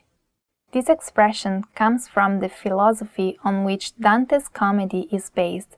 According to this philosophy, the earth is in the center of the universe, surrounded by 7 concentric heavens. Seventh heaven was the highest degree of elevation for man. Dormire come un sasso, to sleep like a stone. This idiom is basically the same as English. To sleep like a log. It means that someone is sleeping so soundly that they look like an inanimate object. You can also say dormire come un ghiro, to sleep like a dormouse. Acqua in bocca. The literal translation is water in your mouth. If someone says acqua in bocca to you, they want you to keep it a secret, because of course, you can't say anything if your mouth is full of water. Il gioco non vale la candela. The game isn't worth the candle.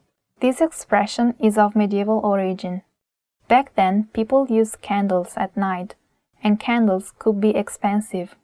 Card players used to repay the owner of the house that hosted them with either money or a candle.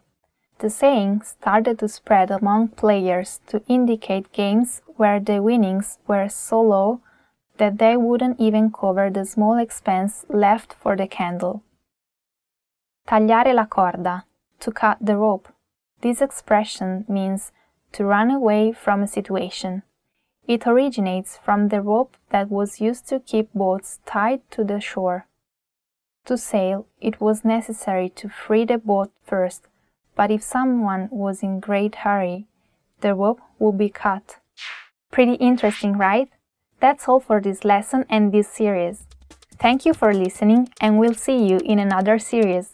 A presto! See you soon! Want to finally start speaking in your target language? In this guide, you'll discover the top 7 ways to practice speaking on your own with our lessons. Let's begin. Number 1, shadowing. Shadowing is a proven learning technique where all you do is repeat what you hear in order to practice speaking. So access any audio or video lesson on the site and press the play button to start. Then, as you listen or watch, just repeat the conversations. Or, even easier, read along out loud with the dialogue section. The script is right there in front of you. With our lessons, you can master entire conversations, just like that. Number 2, read out loud. I just mentioned it, but reading out loud is another powerful tactic and deserves its own mention. With every lesson, you get written transcripts and translations. So, as you play the lesson, read the dialogue out loud as you hear it. Why? By reading out loud, you're also practicing your speaking skills. You can do this with the lesson notes, the lesson transcript, or the dialogue tool. With the dialogue tool, you can listen to each line again and again, and repeat out loud until you master them all. Number 3, speed up your reading to speed up your speaking. Being able to speak without thinking is a sign of language mastery. If you're talking to a native and can respond quickly, they'll assume that you're fairly fluent. How can you do this? When you read out loud, try increasing your speed a little bit every time. So, start by reading with the dialogue tool. If you're like most learners, you'll read the first line slowly. That's because you're still getting used to the words, which is okay. Reread it. On your second try, you know most of the words, and you'll read a little faster. Reread it again. On your third try, you'll be even faster, at a native speaker's speed. And being able to read these phrases out loud and fast will help you speak fast. Number 4, record and compare yourself with native speakers. In order to sound like a native speaker, you must imitate native speakers. So here's how. Access the voice recorder, which is in the dialogue study tool in every lesson. Click on the microphone icon. Listen to the native speaker's audio, and then record yourself. You can then compare the 2 recordings side by side, and practice and try again and again until you perfect your pronunciation. Number 5, get feedback from our Premium Plus teacher. If you're learning by yourself and don't have access to real teachers, then you can always get feedback from our Premium Plus teachers. With the My Teacher tool, you can record yourself speaking and send the audio file to the teacher. They'll review it and tell you what to improve and how. That's it. Number 6, level up your speaking with Premium Plus assignments. With Premium Plus, you can also get assignments that cover reading, writing, listening, and even speaking from your teacher. These assignments can be tailored to your goals and needs. You get a new one every week, or anytime you're ready for a new one. Number 7, get even more lessons in the lesson library. If you want even more lessons on speaking and conversations, visit our lesson library and under Category, choose Conversation. You'll get all of the pathways and lessons that are focused on speaking.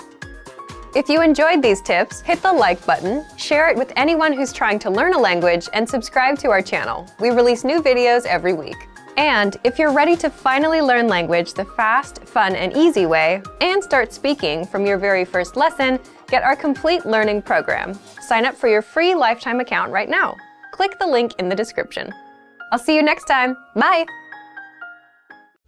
Want to speed up your language learning? Take your very first lesson with us. You'll start speaking in minutes and master real conversations. Sign up for your free lifetime account. Just click the link in the description.